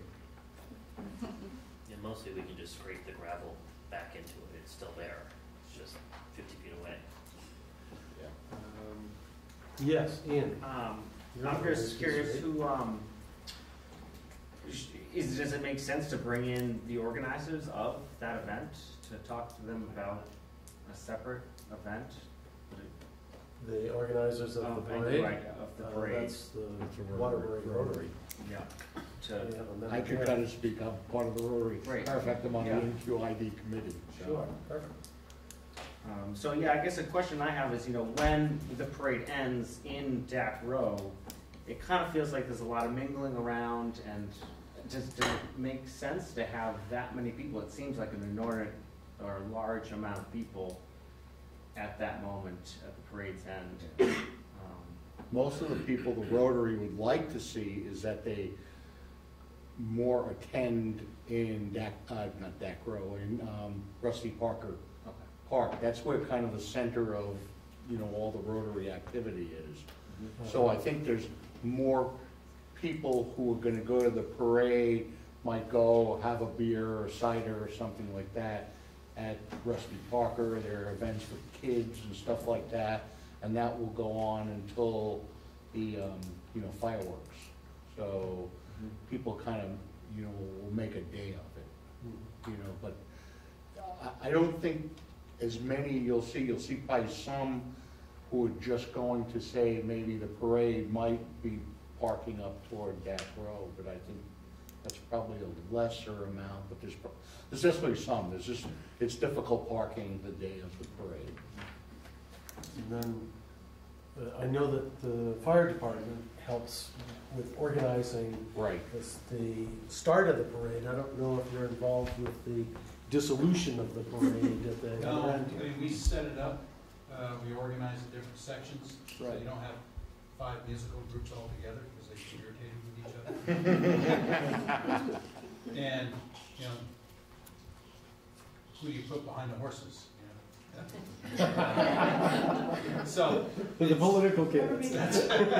Yeah. So no, we just set up the groups and get them out onto Main Street, and that was really But I will say that most floats do go down here because there's a lot of They gotta there's disassemble. there's kids and stuff, and you're Yeah. not gonna drive either up 100 or anywhere very far at road Right. speed for the kids on that. So they do, the majority of it, other than just like single vehicles, do come down here. Yeah, and then they have to turn around, and a lot of them are trailers, and you need a certain space to do that.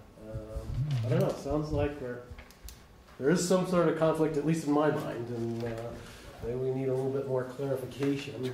Two events having it's just, I think, maybe you may want to work with, maybe attend one of the Rotary meetings and work with the Rotary staff on maybe, or even just have, maybe meet with our park committee who does a lot of the stuff for, you know, N2ID, and try to work out a plan that will work for both events. But I think, as Roger kind of said, I think we don't have the full package of information to make a Right, decision until we tonight. can get down there physically, we can't really 100% give a in-depth plan. Okay, well, things are starting to dry out. Cheryl, you have your hand up. Yeah, just a question, what's the time overlap for the 2 events? 2 hours, 1 hour? They were going from what time in the morning till 6? 11 to 6. 11 to 6. And the parade starts at 5? No. 3, 4, 3 or 4. It's kind of the gathering up is at 3. So, I mean, I'll show up. They're all looking is at there, you, buddy. can they shorten the craft fair, or is that not feasible, like, to maybe not have an overlapping time? Just as a recommendation to look at how long they have the craft fair. Either maybe start it earlier in the morning, if you guys need that amount of time to do what you're doing, and then have it end by 4 o'clock, and get people out of the field. Just a recommendation, something to think about. I'm sure probably on behalf of the crafters, they probably Want want the to parade see, crowd, because they yeah. want to take advantage of the people here for the parade. And that's why you have to work out some sort of, a thing that's agreeable to both sides. We do have a whole other park, like Waterbury Center. Yeah. Which might be available, might not have the crowd. that you're Right. looking for. So, yeah, I think we may need a little bit more work to be done Yeah, before we can issue absolutely. this permit. It's my sense, unless anyone wants to make a motion to approve. Not yet. Yes, I have a public comment. okay. It's gonna take me a couple of minutes, so I'll wait till you guys are all set. And this is my wife Dawn. Mhm. So, Scott Culver. Scott Calder, yeah. So I set up for each one of the board members. This is something that my wife and I had set up that we'd like to address with this particular craft show, as we'll call it. So for those of you who don't know me, my name is Scott Culver. I've lived here my entire life, so 52 years and going. I worked 31 years in the Agency of Transportation, did a pile of MUTCD. I'm a safety compliance officer for another company in Colchester, Vermont, and I have a vested interest in this because my wife owns a crafting business here in town. So the questionnaire I just handed you are some of the things that I'd like the select board to think real long and hard about how they're going to logistically put this together. So my first question is 100 vendors. 100 vendors is 100 cars, 100 trucks, 100 trailers. I do not believe that the capacity on Dak Row Field can even hold the capacity of the vehicles that are supposed to be attending this program. On top of that, where do customers park? On top of that, parking on the grass. We were told last year, because my wife and I did an annual event last year on the NQID. We sat in front of this group a year ago and asked for permission. We received it. We did 32 vendors. We had Yep, that's fine, but I do have we a had question 32 on that. vendors. We had 12 volunteers, and I'll tell you right now, it was an undertaking, even with 32 vendors. We used the front field. We laid it out. Cars were not allowed to park to the front because we had to have handicap accessible to be able to get people in and out. We had individuals monitoring the main road inside and out for access and egress, opened the gate in Winooski Street so we didn't do anything down there to be able to move around. And we cut this program off exactly 1 hour, Donna, 2 hours? 1 hour. 1 hour before the parade happened, because we had vendors that will pack up and will leave. And the last thing we wanted was parade floats and kids and everything else moving through at the same time while the parade was going on. So parking on the grass was not allowed, and in the present condition of the recreational field down there right now after the winter flood, I would have a hard time believing you're going to get that back for them to be able to put that type of influx on that property.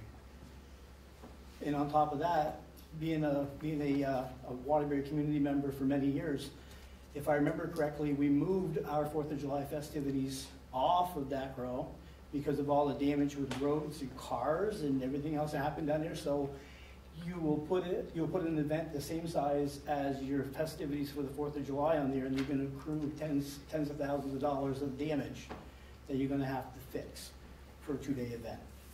So who will be directing traffic? That's my next question. And then access and egress into the facility, you need to keep both lanes open for fire and ambulance. So there's another piece that's going to be hard to do, because when my wife and I had done the event last year, we had people parking on the inset coming in off of Main Street, and we had to have them move. We're talking 32 cars. 32 cars stayed in the parking lot. They did not go anywhere to the grass area, no damage. So 5 food trucks is the same thing scheduled. So now where do you put food trucks in that whole mix at the same time? Also on the flyer, there's bounce houses and dunk tanks. Okay, these are carnival items. These are not craft oriented. And your NAICS number for a crafter, when you have a... Do they have the flyer? They will, and I have a packet I've set up for... And I just want to be respectful, Scott. Clearly, you have so much expertise on this. I know you came to us for a parade as well, and we called you back, and you came out with, I think what we've used is the model transportation plan for subsequent parades. So I want to acknowledge your expertise. I want to also acknowledge that we have applicants here who came and presented. Yep. I hear that you have comments and critiques for us to consider. I think Roger said we are not comfortable ruling on this applicant tonight. No one has made a motion to approve this proposal. Perfect. You've given us a set of considerations here, and I think for tonight, is there certain high levels? I just want to be mindful of that. We don't. No, I get it, and I understand that. So like if there's, I have your sheet here. I'm taking notes. I'm listening. But would say, I think, again, the board is not planning to take action on it as presented tonight without getting further information. So, and I'll just finish with this. I won't hold up your meeting. So I feel this event is being perceived as an extension of the traditional event that we need, and will need a lot of attention on Saturday night due to vehicles parked in the Dak Row facility to get a seat for the fireworks. Gate entrance here will also not contribute to fireworks, which is a huge portion of the Rotary NQID's funds for putting on the fireworks show. After the festivities are all over, there will be a lot of confusion in regard to vehicles and people exiting the event and making their ways home.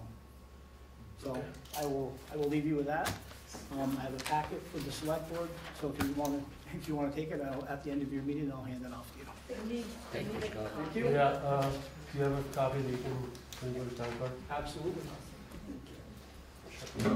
Okay, so, yeah, I want to hear what your Yeah, comment is. that's fine. But legally, I was told that I had to legally get an LLC to legally host craft fairs for more than 25 vendors. I've checked Donna's, and it is only for retail. It is not to host craft events. I was made to do this. I have insurance for event coordinating, and I went and I did that. Okay. How much time do you think you're going to need to address the issues that were? Just as long as we can get in there, that's it. Walking in? We can walk in, yeah. Yeah, I think you can walk in tomorrow. Okay. It's pretty firmed up from what I can tell. Things are reasonably firm this week. So yeah, I would say why don't you get in there. We can either put this on the agenda for the 1st of April or for the 15th of April. The first would be the best because we have to have liability forms in by May 28th, so we need to make sure we have time if it is approved for that to happen. That would give you enough time to address all the issues that were brought forward tonight. I might advocate for the second meeting in April, just in terms of time. I mean, if they're ready, I know that meeting is already a very full agenda, just because we have school board and a million other things. If it's workable. I don't know. That's fine, I just want to. I know, it's hard for you either day, so I don't want to. I'm That's fine. Whatever's trying to easier figure for out you, how to that's balance us having a cohesive plan we can approve in a meeting. Yeah, I think maybe getting a full month. I do suggest that you also touch base with the Rotary. NQID is an established. Dan McKibben. Yeah. All right. So we'll put this on the agenda for the 15th of April, 7 o'clock. Or let's not promise. That's when we get started. Yeah, we'll try to make it early on the earlier part of the meeting. All right, thank you for coming in. Thank you. Thank you. Next on the agenda, we have congressionally directed funding application for funding of a new pool. Katarina. Hi again. So the last few years since 2020, our congressional delegation has announced funding that you can apply for that falls in a number of different buckets that has to fit issue areas. When I met with Tom, we were considering, and they announced it with a very short window to apply for it. So this announcement came last week. Applications are due by April 8th. So in talking with Tom, we were trying to think, what do we have ready that could be in an application by April 8th? And we thought about how we just had the pool study completed, and that would be a really primed project that we could apply for this funding. So Senator Sanders announced the funding, again with the deadline of April 8th. I have a application ready to hit send that would, which focuses on a new pool facility in Waterbury. I guess that's where I'll leave it. I'll see what questions you have, and I think that's the nature of this agenda. Mm-hmm. How much would we be asking for? I have the application asking for the full amount, which is $4.5 million. I am not under the impression that we would get all of that money, but it seems like when we have an opportunity like this in front of us, we should ask for everything and get fraction if we can. And that's a new pool house too, correct? Yes. Oh, it's a new house. Yeah. And is there a municipal match for these grants? It depends on what bucket the funding comes from. For instance, like USDA Rural Facilities funding requires a match, and it's based on your town median income. Waterbury's is pretty high, so has a high median income, so therefore not a great match, if any. But there are other buckets of money that either do have a match or don't have a match that maybe the senator's office could direct us towards which one it would fall into. So right now, as the application stands, it says, we think that this project could fit into many of those buckets, and we would request the senator's office guidance to determine where it would fall, if chosen. Other questions? Mike? I'm not a pool guy, but I'm trying to figure out pools are very complex and I know expensive, but what's the difference between a 60 mil PVC, a coated concrete, a PVC coated stainless steel? We went into this in some detail. Alec looked at every sizable municipal in the state, and then he went and looked at a bunch of other commercial pools that are outdoors. Okay. It's a concrete pool currently. It has a fiberglass. Is it fiberglass or PVC? Fiberglass. No, fiberglass. Yep. When that was put on the pool decades ago, it essentially failed immediately. It didn't quite adhere right. So all that gets scraped out. The walls are fine. If you look at page 6 of the report, it refers to how much water we're losing. So the pool is a little over 500,000 gallons, and between the 17 inches of rain we had last summer and the water we put into it, we put more than the pool. We lower it for the winter and it stays low, so it's all in the piping for the filtration system where the water loss is. That has a huge impact on just swimmability because it's cold. We're just filling all the time. Alec did a lot of work. He found a few pools that have stainless steel liners that have then a PVC on top. They're quite a bit more expensive. He initially was not thinking that deeply about the 60 mil PVC, and 60 mils it's like a couple of inches. It's thick. But he's found other commercial pools in the area that have been in operation for decades. Large outdoor pools. I think he found several at campgrounds in the area. So he's decided that's a reasonable low-cost solution, low cost being relative. We're at $4.5 million. Now, what's the advantage? I see it's their prices with dome or without.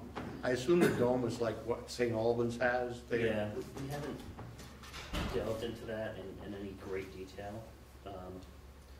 But one of the questions I asked of him is, do you need to engineer and design the pool differently if you were ever going to make it a year-round dome pool? Well, that's what I was thinking. And the answer is really no.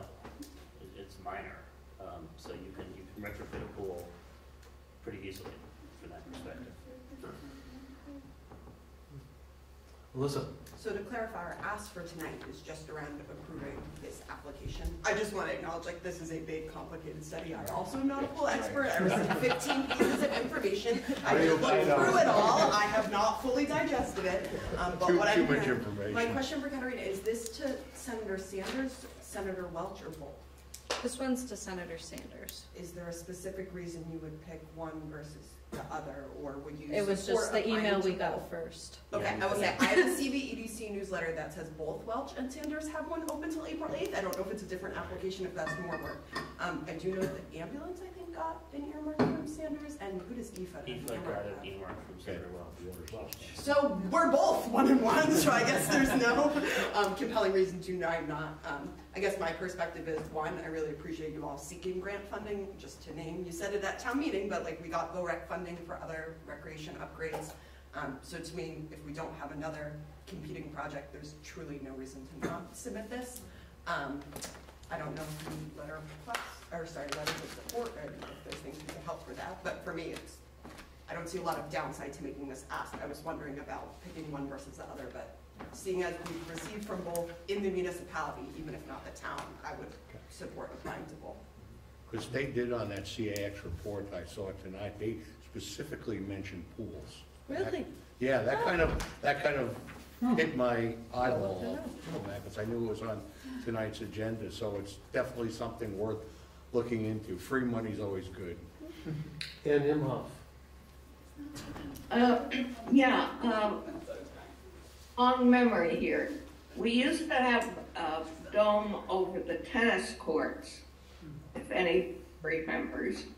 And there was a heavy snowfall and the dome collapsed. So I'd be curious as to what the proposed dome would be made of and how structurally sound it would be for a heavy snowfall.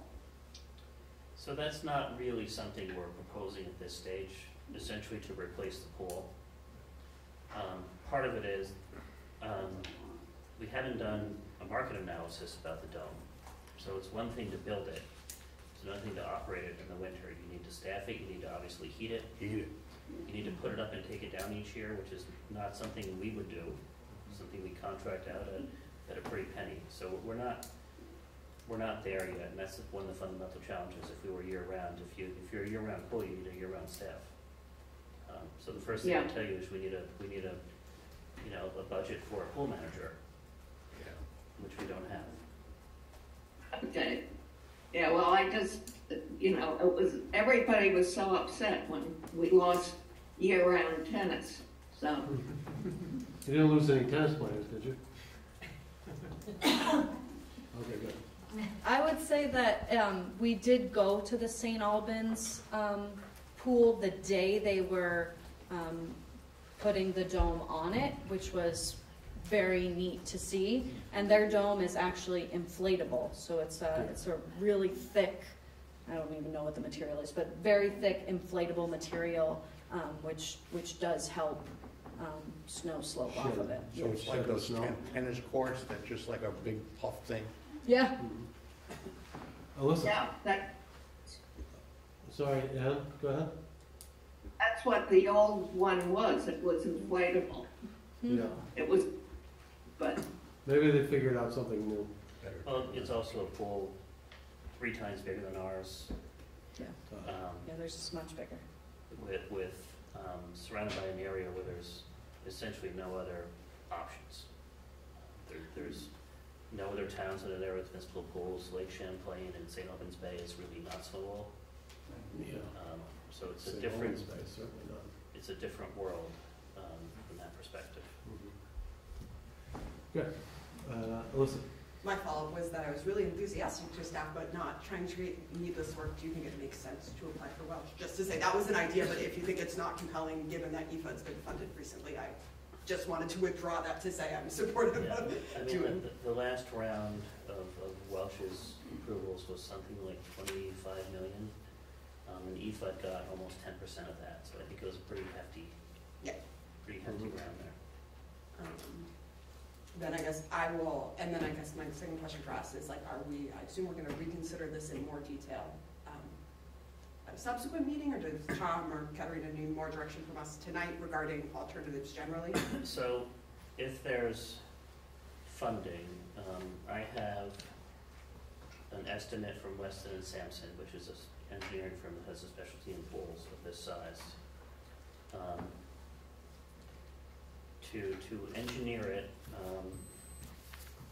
to the bid phase is around $250,000 as part of that, which is rolled into all this. But as part of that process, you would see really developed plans about exactly what would be built. Alex's work gave us leading numbers that are solid enough to apply for the grant. In the end, the bid is the bid. So I think the grant application should be Alex numbers. If we assume the grant is awarded, that's unlikely to happen before November. Even when it's awarded, you're still going to complete the engineering, put it to bid. So you're probably best case scenario of construction in 2026. And then we have the other challenge of the gate arms, the reservoir being repaired around that time. And so we probably want to be careful about not having the reservoir or a public pool to swim in the same summer. So yeah, there's a lot of moving parts, a lot of timelines that move, but I think we've got the opportunity in front of us. And the grant would cover the engineering, that $250,000? It's all part of the proposal. All right. Did I hear a motion? Sorry, Chris. That's all right. Just a quick question. If the grant gets approved and there's a matching fund, we're gonna have to dig that out of our butt somewhere. If for some reason that can't be done, are you, if you get the grant, are you completely committed to it, or? Okay. No, we refuse the money. Yeah, if we can't find the other match, yeah. Thanks. But I did talk with Rebecca Ellis, and she said that one of the benefits of these congressional earmarks is that they tend to have a very low match requirement compared to other federal funding. Certainly needs to be done. Any other comments? I have just one Yeah, quick yeah. question. It's my understanding that the pool would occupy the same footprint, the new pool would occupy the same footprint as the current pool. Was there ever consideration to adjust that footprint? Yes. Okay. That's actually in Alec Tuscany's work. At some point, I don't know if I asked the question or Katarina asked the question or Public Works Director asked the question, but the idea came up, do we demolish the pool we have just enough to put in some clean fill? And is it then cheaper to build on the other side of Anderson Field and move the ball field in essence, or figure some different site plan? And at first blush, it seemed like, well, that might not be crazy, given how expensive demo is. We're not trucking all this material to wherever it's going. But he ran the numbers, and it's just not feasible to do that. It's a few $100 grand extra for no tangible gain. So in the end, yeah, we looked at it, but we didn't see just any obvious gain to moving it. Hope Davy's spoken for, and all the other town parks are just not suitable. The ice center is obviously in the floodplain. Yeah, Anderson Park is the only park not in a floodplain, so if we were to build in one that does have a floodplain, I think there's additional permitting and requirements associated with that. It's just not a brilliant idea. Yeah. And that too. So the pool would go right where the current one is. Okay. Do I have a motion or more comments? I was just gonna say, what exactly are we moving? Are we to compel the town manager and the rec director to apply for these grants? Is that what the motion would be? I don't know if it's compel, it's more like the Authorize submission of the grant. We can't give you exact specifics in the dollar amounts. We can give you the application once it's complete, but I think it's authorize the grant application and concept to build a new pool, replace the current fuel at Anderson Field, and associated filter building and pool house. Who wants it? I move to authorize that the town manager and the rec director apply for Senator Sanders' grant. I believe, what was the rest of that? I think that was it, right? For the pool? For the pool and associated buildings. And associated buildings. That's formal enough. At Anderson Field for a ballpark total cost of approximately $4.5 million. Second. Accept the friendly amendment? I accept the friendly amendment. Oh, come on, I was not writing that. The first person I looked at was Karen. Kane's motion had it, we don't need it, but for the record, at the existing location at Anderson Field, for a budget of approximately $4.5 million. Moved and seconded. I think she seconded it. Any further discussion? Hearing none, all in favor say aye. Aye. Any opposed? Any abstentions? Thank you. All right, now we have Armory update. Tom, do you have an update for us? Sure, just a brief update. So the state has been doing internal work on the building. They're replacing the sewer line, and they don't need a permit to do this work. They're replacing the sewer line. There was a break in their sewer line some time ago, about a decade ago, don't quote me on the exact year, which was repaired obviously, but they've decided to go ahead and replace that. They're doing a new electrical service, putting in a sprinkler system. Late last week they had delivered the temporary walls. I spoke to Commissioner Chris Winters last week about proposed use of facilities, and we talked about the timelines and the DRB process. The challenge I think we have and he has is that the homeless program is in a state of flux, to put it mildly. I believe his perspective, his position is that given it's in a state of flux, there might be a need for an emergency shelter there at some point. My understanding is that the hotels don't have necessarily legal obligation to be part of the program, so if hotels were not part of it overnight, then there's a challenge they've got to figure out. The DRB does plan to hear the permit appeal in April, their first meeting in April. That's on the tentative agenda. I don't believe that's finalized yet, but that's on a tentative agenda.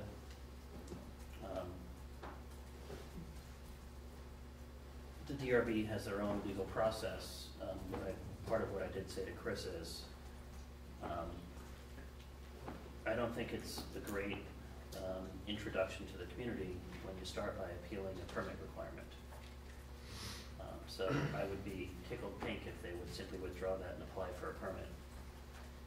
But they might have other ideas and other thinking than we do and than our council does.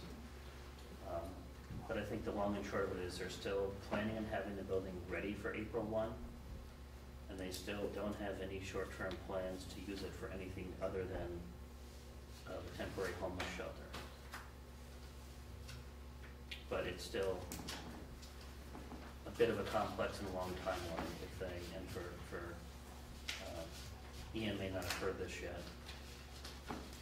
The DRB hears the appeal of the permit requirement. They have 45 days to make a ruling. They can do it quicker, but that's their deadline, which in theory brings us into mid-May. If the DRB overrules the zoning administrator, the state is free to operate as a homeless shelter that day. The DRB does not overrule the zoning administrator.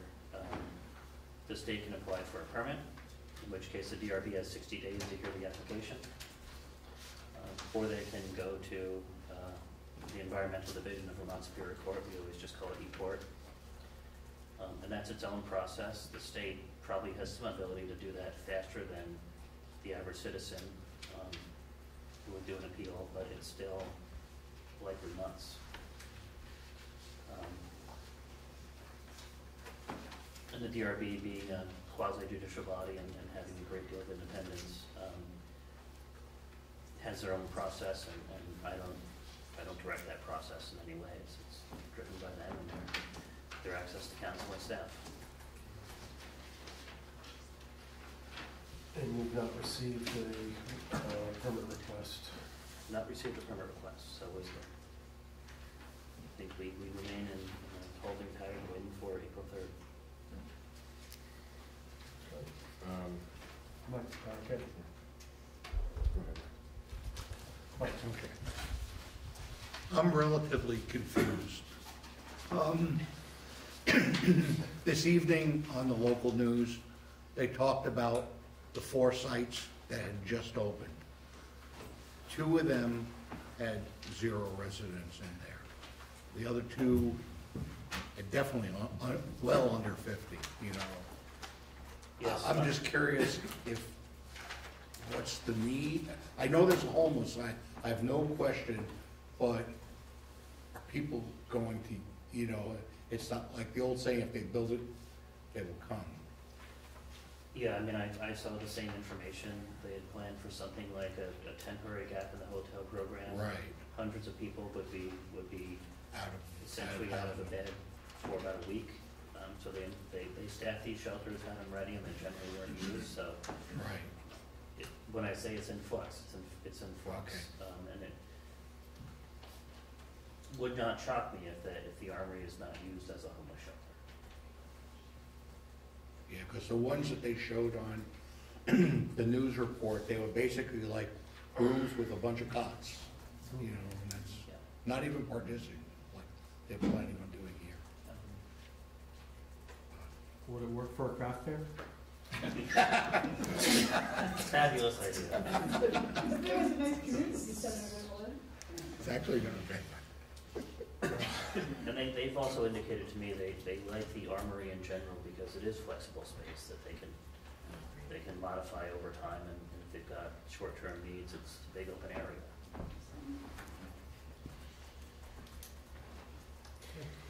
Other questions? I have a concern. That's the third time that Chris Winters has changed his tune on what this facility will be used for, so now emergency is on the table. I mean, it was always short-term, It's like short-term emergency, if you right. will. You know, that remains on the table. I think the timing is uncertain, and then whether we need it is uncertain. I did read that the state, not learning from our debates here, pretty much did the same thing in Rutland and surprised everyone with a 100-bed homeless shelter proposal. Well, and they opened it out last night. That's one before. That one, Yeah, one they opened before it. it's open. Yeah. Listen. Supporting it. Okay. Throw my hands down. Yeah. All right. Chris? Yeah. I just wanted to say that sometimes things aren't always as they're perceived to be. I'll throw this into the mix just to give you a clue as to what perhaps some of this is about. Maybe not so much this homelessness thing, but yet again, I believe that maybe some of it is. As I had said at one prior select board meeting a year and a half or so ago, Teresa Wood was sitting here and I said, until the state legislative body starts to understand and recognize that some of these homeless people are homeless because they want to be, not because they have to be, we're never going to solve this problem. Today, I ran into a gentleman up at the mobile station that I hadn't seen in 15 years, probably. At least 10, probably closer to 15. He's a developer / real estate agent. He is responsible for the buildings that are over here by the roundabout that are inside the gate. The small ones? Yeah, all those units there. He was Tiny part of that. houses. What's that? The tiny houses. Yeah, and he was also responsible, in fact, I had the option, first option to buy the property where all the condo units are above, across from the car wash. Larson's. Years ago, and I passed it up. Was not something I was interested in getting involved in. But he was telling me he's got a big project in Morrisville going on right now. He said, I'm 76 years old, it's the last one I'm doing, because we were talking about retirement one day. But anyway, he said to me, we got talking about the issue of the armory and some of the other political issues going on. He said, Chris, you wouldn't believe it. He said, as part of this project that I'm doing, some of it has to be, I'll call it, these were his words, Section 8 housing, low incomes, or Section 8. A woman had approached him and wanted to apply for one of the applications for one of the units. And as they were talking, she said to him, don't repeat this, but I make $4,000 a month under the table. And he said to her, then why are you applying for Section 8? And she said, because it's free money. Needless to say, he said, she's not getting an application. But that's some of the issues that I think we're dealing with in this state, where people are probably circumventing the process to put themselves in a different position at taxpayers' expense. Not to say that, you know, when I see a gentleman up here by this light on Bank Hill, young guy, physically able to have a job, and he's standing there with a sign asking for money with his pedal bike beside the guardrails at the light, I'm thinking to myself, I'm sure that this guy is probably homeless. And I know you had a couple of comments at the last couple of meetings where you suggested that perhaps you were homeless too. Well, I'm going to tell you the same thing. I left home when I was 17 with a shirt on my back and my $700 car, and that's all I had. And I can't tell you how many nights I spent in that car sleeping up at the gravel pit, which is now the water treatment plant, or any other place that I could find. And it took me years to kind of pull my head out and do the right thing, to put and do what was necessary for myself, and it was a struggle. So, you know, I understand where some people are coming from. It's that issue that everybody's faced with, or at least most people are faced with when they leave home. If you don't have the right guidance, you don't have the right money behind you, it can be an absolute struggle. I've got a couple right now that I know that are friends of mine that are losing their apartment after 3 years. They simply don't have any place to go. In fact, his wife said to me, Chris, you know a lot of people, we're looking for a place somewhere in the Duxbury, Waterbury area. I gotta have my mother with me because we're taking care of her too, so it's him, her, and his mother-in-law. And they've looked at different places. I can't look at you, Chris, because Scott's right behind you, and so it's not fair if I no, because I said, Scott, it's a long meeting, you probably should wrap it up. No, so I will. In fairness to Scott, I'm saying, Chris, it's a long meeting. So I just want to take it. I just want to put that out there to let me know I just that. want to comment. This is an You early understand night. where they're coming from. This is a difficult issue to Right. No, I to appreciate navigate, and it's upsetting to a lot of people, for many reasons. Okay, well, thanks for sharing. Yes, Scott. So let me just chime on a little bit about, we're right along with Chris. I'm the guy who spends 50+ hours at the gas station watching the panhandle. Were you the guy that he was talking to? At the sign. Okay, at the sign. I also watch those same individuals take their dirty trench coat, put it on, and go panhandle for 2 hours, and then come down and get in their brand new car and leave. So we are never going to solve this right here. Okay? Well, there's a screening process that's failed us. There's a state process that's failed us. And we're the one who's going to take a big bite out of that big turd sandwich until they figure it out. So we all see it. We all know it. We all know at least 6 people that probably abuse the system. I don't know what the answer is, but as long as we in this room take our due diligence and make sure that we put the people in those correct situations, I think we'll be better off that way. So thank you. Good. Well, thank you for those comments. If we don't have anything more, a couple of people have noticed that we are a bit behind on the agenda, so maybe we can move forward unless there's more to talk about. And we'll continue to keep updated on this issue. FEMA, we have a request from Sparky Ferris. Yes, same guy for me and same FEMA information you've received before.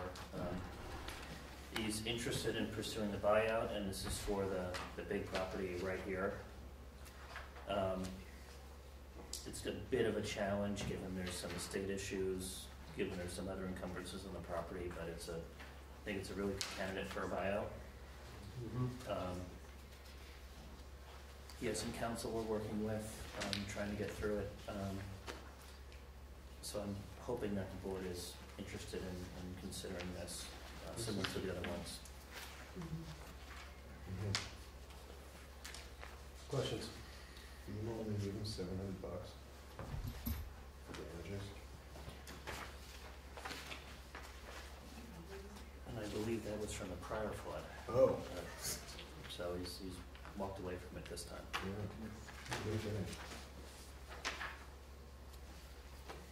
And the challenge here, of all things, is the bank. Something I've learned throughout this is that when banks start a foreclosure process, they sometimes, there's just a certain inertia there, and they don't, the different branches, the different firms don't talk to each other. I think it's in the bank's interest to take the buyout in this case, and I'm trying to, and his counsel and FEMA is even trying to get that through. But we'll see. So the biggest concern I have is if the buyout is essentially approved, but along the way, the bank forecloses to take ownership, and then the whole thing is shot. And so FEMA needs town approval for this. Yes, buyout. there's a signature and a notary page, couple of them in there. Having spent most of my adult life in banking, especially dealing with real estate matters, banks don't want to take things into their possession. They'll only take it when it's absolutely necessary, and there's no alternatives. If there's a way to do something, you know, they're not gonna just walk away from their money, but if there's a way to do something that they get so much on the dollar that's reasonable, it's better than what they may recoup, they probably will consider taking that off. I think the buyout does that for them.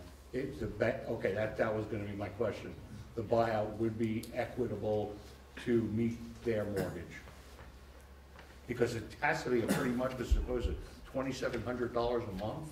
I just saw that. It's about $230,000 owed on the property, never mind bank fees. Wow.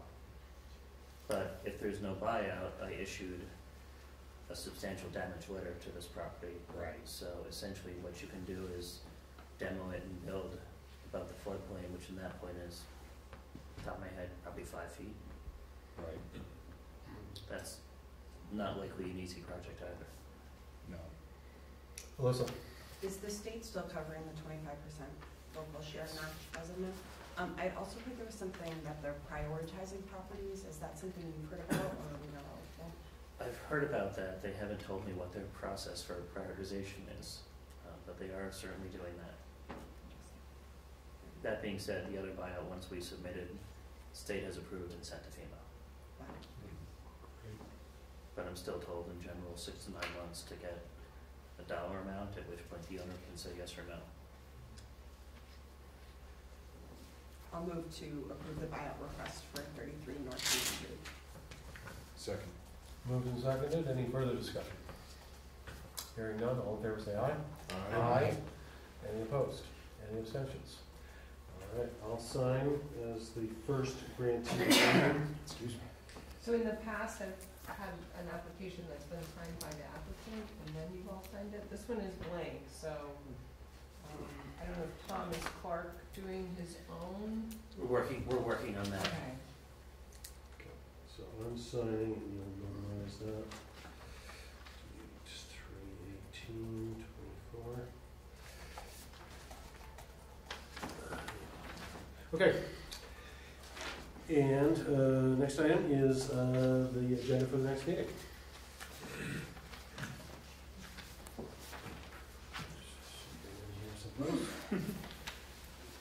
I would note for public consumption that there's 4 events on this proposed agenda. We already know that the town clerk will not be here to serve as. Yeah, well, we can move those. It's just 2 guarantees. I can't remember the timelines on them, although gravel grinder and circus are probably earlier in the year. I think leaf peepers race is in the fall. And 100 on 100. So We did them all like this last year. They were all Yeah. together last year. Yeah. I know the gravel grinder is Cinco de Mayo. Oh, okay, so it's in May? Okay, so that could very well be the first yeah, that will be the first one. And, Service Marcus is either July or August. And leaf peepers the so I guess first putting the Saturday. gravel grinder off too far might be problematic for them, but, and then Scott just stepped out, but he had his parade as part of the trip too that I haven't heard from him. Donna's still there. There's one of the signature pages, you can just Do make you, additional do you know lines if as Scott's planning to do a Little League parade? I don't know. Okay. I've not heard anything. I Well- would assume yes, Okay. but you know what happens when we assume things. It gets me in trouble.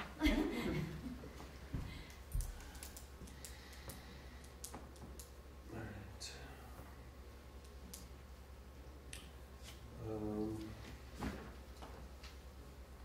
Any other suggestions? Yes, Mike? Doesn't necessarily have to go on to this meeting, but I've had a couple of people within the last week or two approach me about handicap parking within the village. I know we have, handicap parking, at the offices here. There are some others in other places, but right in the core downtown where people are gonna shop and, transact businesses, there, and I thought that you don't think about it, but I said, I'm surprised that we don't have like at least one designated spot in the downtown area, if not a couple. Well, in the pay-for-it parking lot there too. Right, I understand that, but. Well, would they have to pay? Because my understanding, anyone who has a handicap tag doesn't pay for parking at all. I know, like if you go to Montpelier, you could go to any of the meters and you don't have to put money in the meters. If if you have either your handicap tags on your plate or you have your placard. Let me talk to Bill Woodruff and review it. I don't know offhand where all the handicap spaces are, but I know there's, when the downtown was redesigned, there's code related to that. And Right. I'm sure we follow it, but if the request is to try to find another space, we should designate handicapped. But how that's right in the core, by Bank Hill, I think that's a reasonable request, someone who's handicapped, even if you go back by Pro Pig, that's a little bit of a walk for someone. Maybe around the senior center, maybe. I don't want to do a whole parking ordinance, but I like Tom's more actionable response. So right, that's something I think is an immediate thing. I think it's something that we can react to fairly easily. The parking ordinance, I think, is a lot bigger. The town manager said he'd already look into it. Maybe he can get back to us. I think we can do that one first. Yeah. Great. Yes. Thank you. Can we get an update, Tom, next meeting on the rental registry? I got where along with that. And maybe a charter update, if it's moved at all. Hopefully it is. Yeah. Can somebody please tell me what happened to the signature page of the? Got it right here. I didn't know where to add lines or if I should, so I stopped. I don't want to exclude the ones. I think you just need the two. So Tom did the witness. I think this is fine. Two don't fill. Any other suggestions for the April 1st agenda? Roger, I requested payment of special articles policy, and I Oh, will work yes, with you Tom did. to help Yes. draft it for our approval. And then if, Wait, can we do that when I'm here? Oh, yeah, sorry, I'm sorry, You I want forgot. to- Yeah, oh, please. I think that- Yep, that's a good idea. that was my bad. we could also do 15th? animal control ordinance. Oh, Does yes. Karen want to be there for that? Or yes. if not, I mean, I'm Yeah, able to do it. we missed that one this time. We have plenty going on. More time sensitive, I do Karen, want do you want to. to be here for that? The animal I control mean- ordinance? He does. I probably should be here for that. You asked if I want to. Yeah, that was the question. You can zoom in from wherever you're. No, I'm not zooming in from where, no. Can we afford to wait another Yeah. 2 weeks for that one? My question though is, in terms of waiting, planning commission approval and adoption of bylaws? Do we Yeah, that's have on a the 15th. Okay. Because that has to be warned, because it's a hearing. I mean, all my notes say it's on the 15th. Great, I no, don't I know just what wanted to draft. confirm, I had lost track of when we were Yeah, visiting that. the interesting note there is, once the PC advances the bylaws to you, they're considered in effect. Huh. With or without? There are, before Without our the vote. select board's approval. My understanding is when they're What's advanced to you by the PC. No, once we they're on can your ask for agenda- substantive changes and then they go back to them. This is why everyone go to the hearing. Yeah, it's a process. So don't forget all your board appointments are in that mix, either on the 1st or the 15th. Mhm, Pretty much yeah. will be done by April 30th. School board recommendations could go quick. Yes. Do we want to just hit all? Try it again, Scott?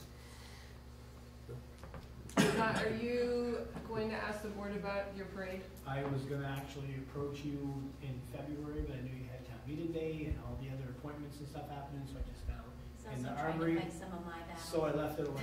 Okay, but I can block you in with all these other I'm ones. basically gonna turn around and I'm gonna present the same plan that we used last year because I thought it was absolutely perfect. So we have 112 players signed up already, which is 42 over last year at this time. I'm anticipating somewhere in April, probably another 30 to 40, so we're gonna look about 160, 180, which is just unreal. So I want to follow the same identical diagram as I presented to you last year. I'm going to stay away from that day Saturday, which is the 4th of May, and I want to present something to you for the 11th of May. That would be the day that I'd like to hop in and do the parade. It'll be the same half-mile route, same direction. I will have ENS Transport again, who's going to provide us backers. I've already got 14 volunteers for traffic control. I'll speak with Celia in the town in regards to cones and flags. I'm providing vests. It's a half-mile run down onto Park Row. Okay, we'll put you on an agenda. Yeah, I don't want you to have to repeat this all again. It sounds like he's so detailed, they could I'm do a it in serious sentence. guy. We can almost approve it now. And you'd be prepared to come in on the 1st of April? What's that, sir? 1st of April for your, can we get your application? You can have my application tomorrow if you'd like it. Sure. Awesome. Great. Anytime this week. Awesome. All right. And I Yeah, will, but you won't see him the 8th and 13th. We're taking him to Florida. Okay, we'll keep yeah, you on you that. guys are going to be here for Alright. Eclipse. I'm going to be with my grandson for his birthday at Disney. Perfect. All right, that sounds good, thank you. Appreciate everything you do. Have a good evening. Thank you. You too. Thanks for coming. Anything else we want to talk about? Board recommendations, so we have Hardwood and RV. Is Karen, since she now has a date, advertising all the other vacancies, and we'll take whoever applies by this meeting at this meeting and subsequent. Well, to do the board appointments, in my opinion, by April 1st might be a slightly small window for Yeah, people. yeah. And my preference would be to do them all at the same time. Yeah. So with that in mind, I guess I'd rather do those on the 15th. But that does crash into the bylaws and the animal ordinance. I don't think the payment for special articles policy is terribly complicated. No. But that's probably a full agenda right there. Do you have people volunteering for the school board? You know what, I didn't look today, Mike, I should have, I did not look today, but there is one that I know of that's in there. Yeah. So there's a shared doc that was created by the superintendent, and I can look at that shared doc. And when I last looked at it. If we only have one, we might need some time to get some more interest. Well, As you said, if you want to get the whole. they're gonna want you It's to a- appoint one, I if know. that's all you have, and we can continue Oh, that. just through. appoint one, I think so. I mean, given even the though we have 4 situation. slots? I mean, I didn't specifically ask that question, but given the circumstances, you have 2 vacancies, and I think they'll ask you to meet and consider the one applicant if that's all they have, yeah. Understand. You know, because they gotta put together a budget and do Oh, I another know, they have revote to- and, They have to keep So, on marching on. yeah. So, I don't believe they're gonna ask you to wait, no. I think they're gonna ask Okay. you to take consideration of it. And, you know, we don't know how many candidates we're gonna get, and it can take some time, so I'd be interested in getting any early requests done on the 1st, just to fill out what we can, because I don't think this is gonna be a particularly long, let's see, much controversy, but all of these events have been run in the past. I don't think we're gonna be facing as much controversy as we faced earlier this evening. So I think the more the merrier on the 1st, so that we can take some more time with new candidates on the 15th. We also could consider on the 15th, starting earlier, if we have the hearing. I don't know Well, let's see. what folks' availability has. Okay. Anything else for the agenda on the 1st? Let's move on to do I have a motion to enter executive session? I Yeah. got it. Oh, Go, you got it. it's, is this the contract or the other one? It is contracts, Okay. hang on, Oh boy, there's two. it is pending or probable civil litigation, it is attorney-client privilege, and it is real estate. Okay. Now I need to find it. You have to do the, that one first, Should have been processed there. the motion of, Okay. I move. I should just print this out. Yeah, we really I should. just said this was a process thing, I totally missed it. When we did process, we should have. Yeah. So how would I start the You would motion? have to move that, Specific you would have to move that premature premature, general, premature, okay. premature jump down. And then I have to hit all of these? And then there would be, so that motion would have to go and be seconded, and there'd be a motion to go into executive session for those reasons. Okay. Yeah, it's a bit clunky, to say the least. So I move that premature general public knowledge would clearly place the public body or a person involved at a substantial disadvantage. And that's it. And that's, Second. Moved and seconded, all in favor say aye. Aye. Any opposed, any abstentions? Okay, next. And then you'd make a motion to go to executive session I move to enter executive session for for contracts pending, probable or pending civil litigation. probable or pending civil litigation. Attorney-client privilege. Attorney-client privilege and real estate. But I promise you will not be here for an hour. What was the last one? Real estate. Real estate. And if the planning commission is done, we can head that way. I'm not Yeah, sure they did, yet. I saw them leave. Okay. Do I have a second? Second. Moved and seconded, all in favor say aye. Aye. Any opposed, any abstentions? All right. Move to executive session. Thank you all for.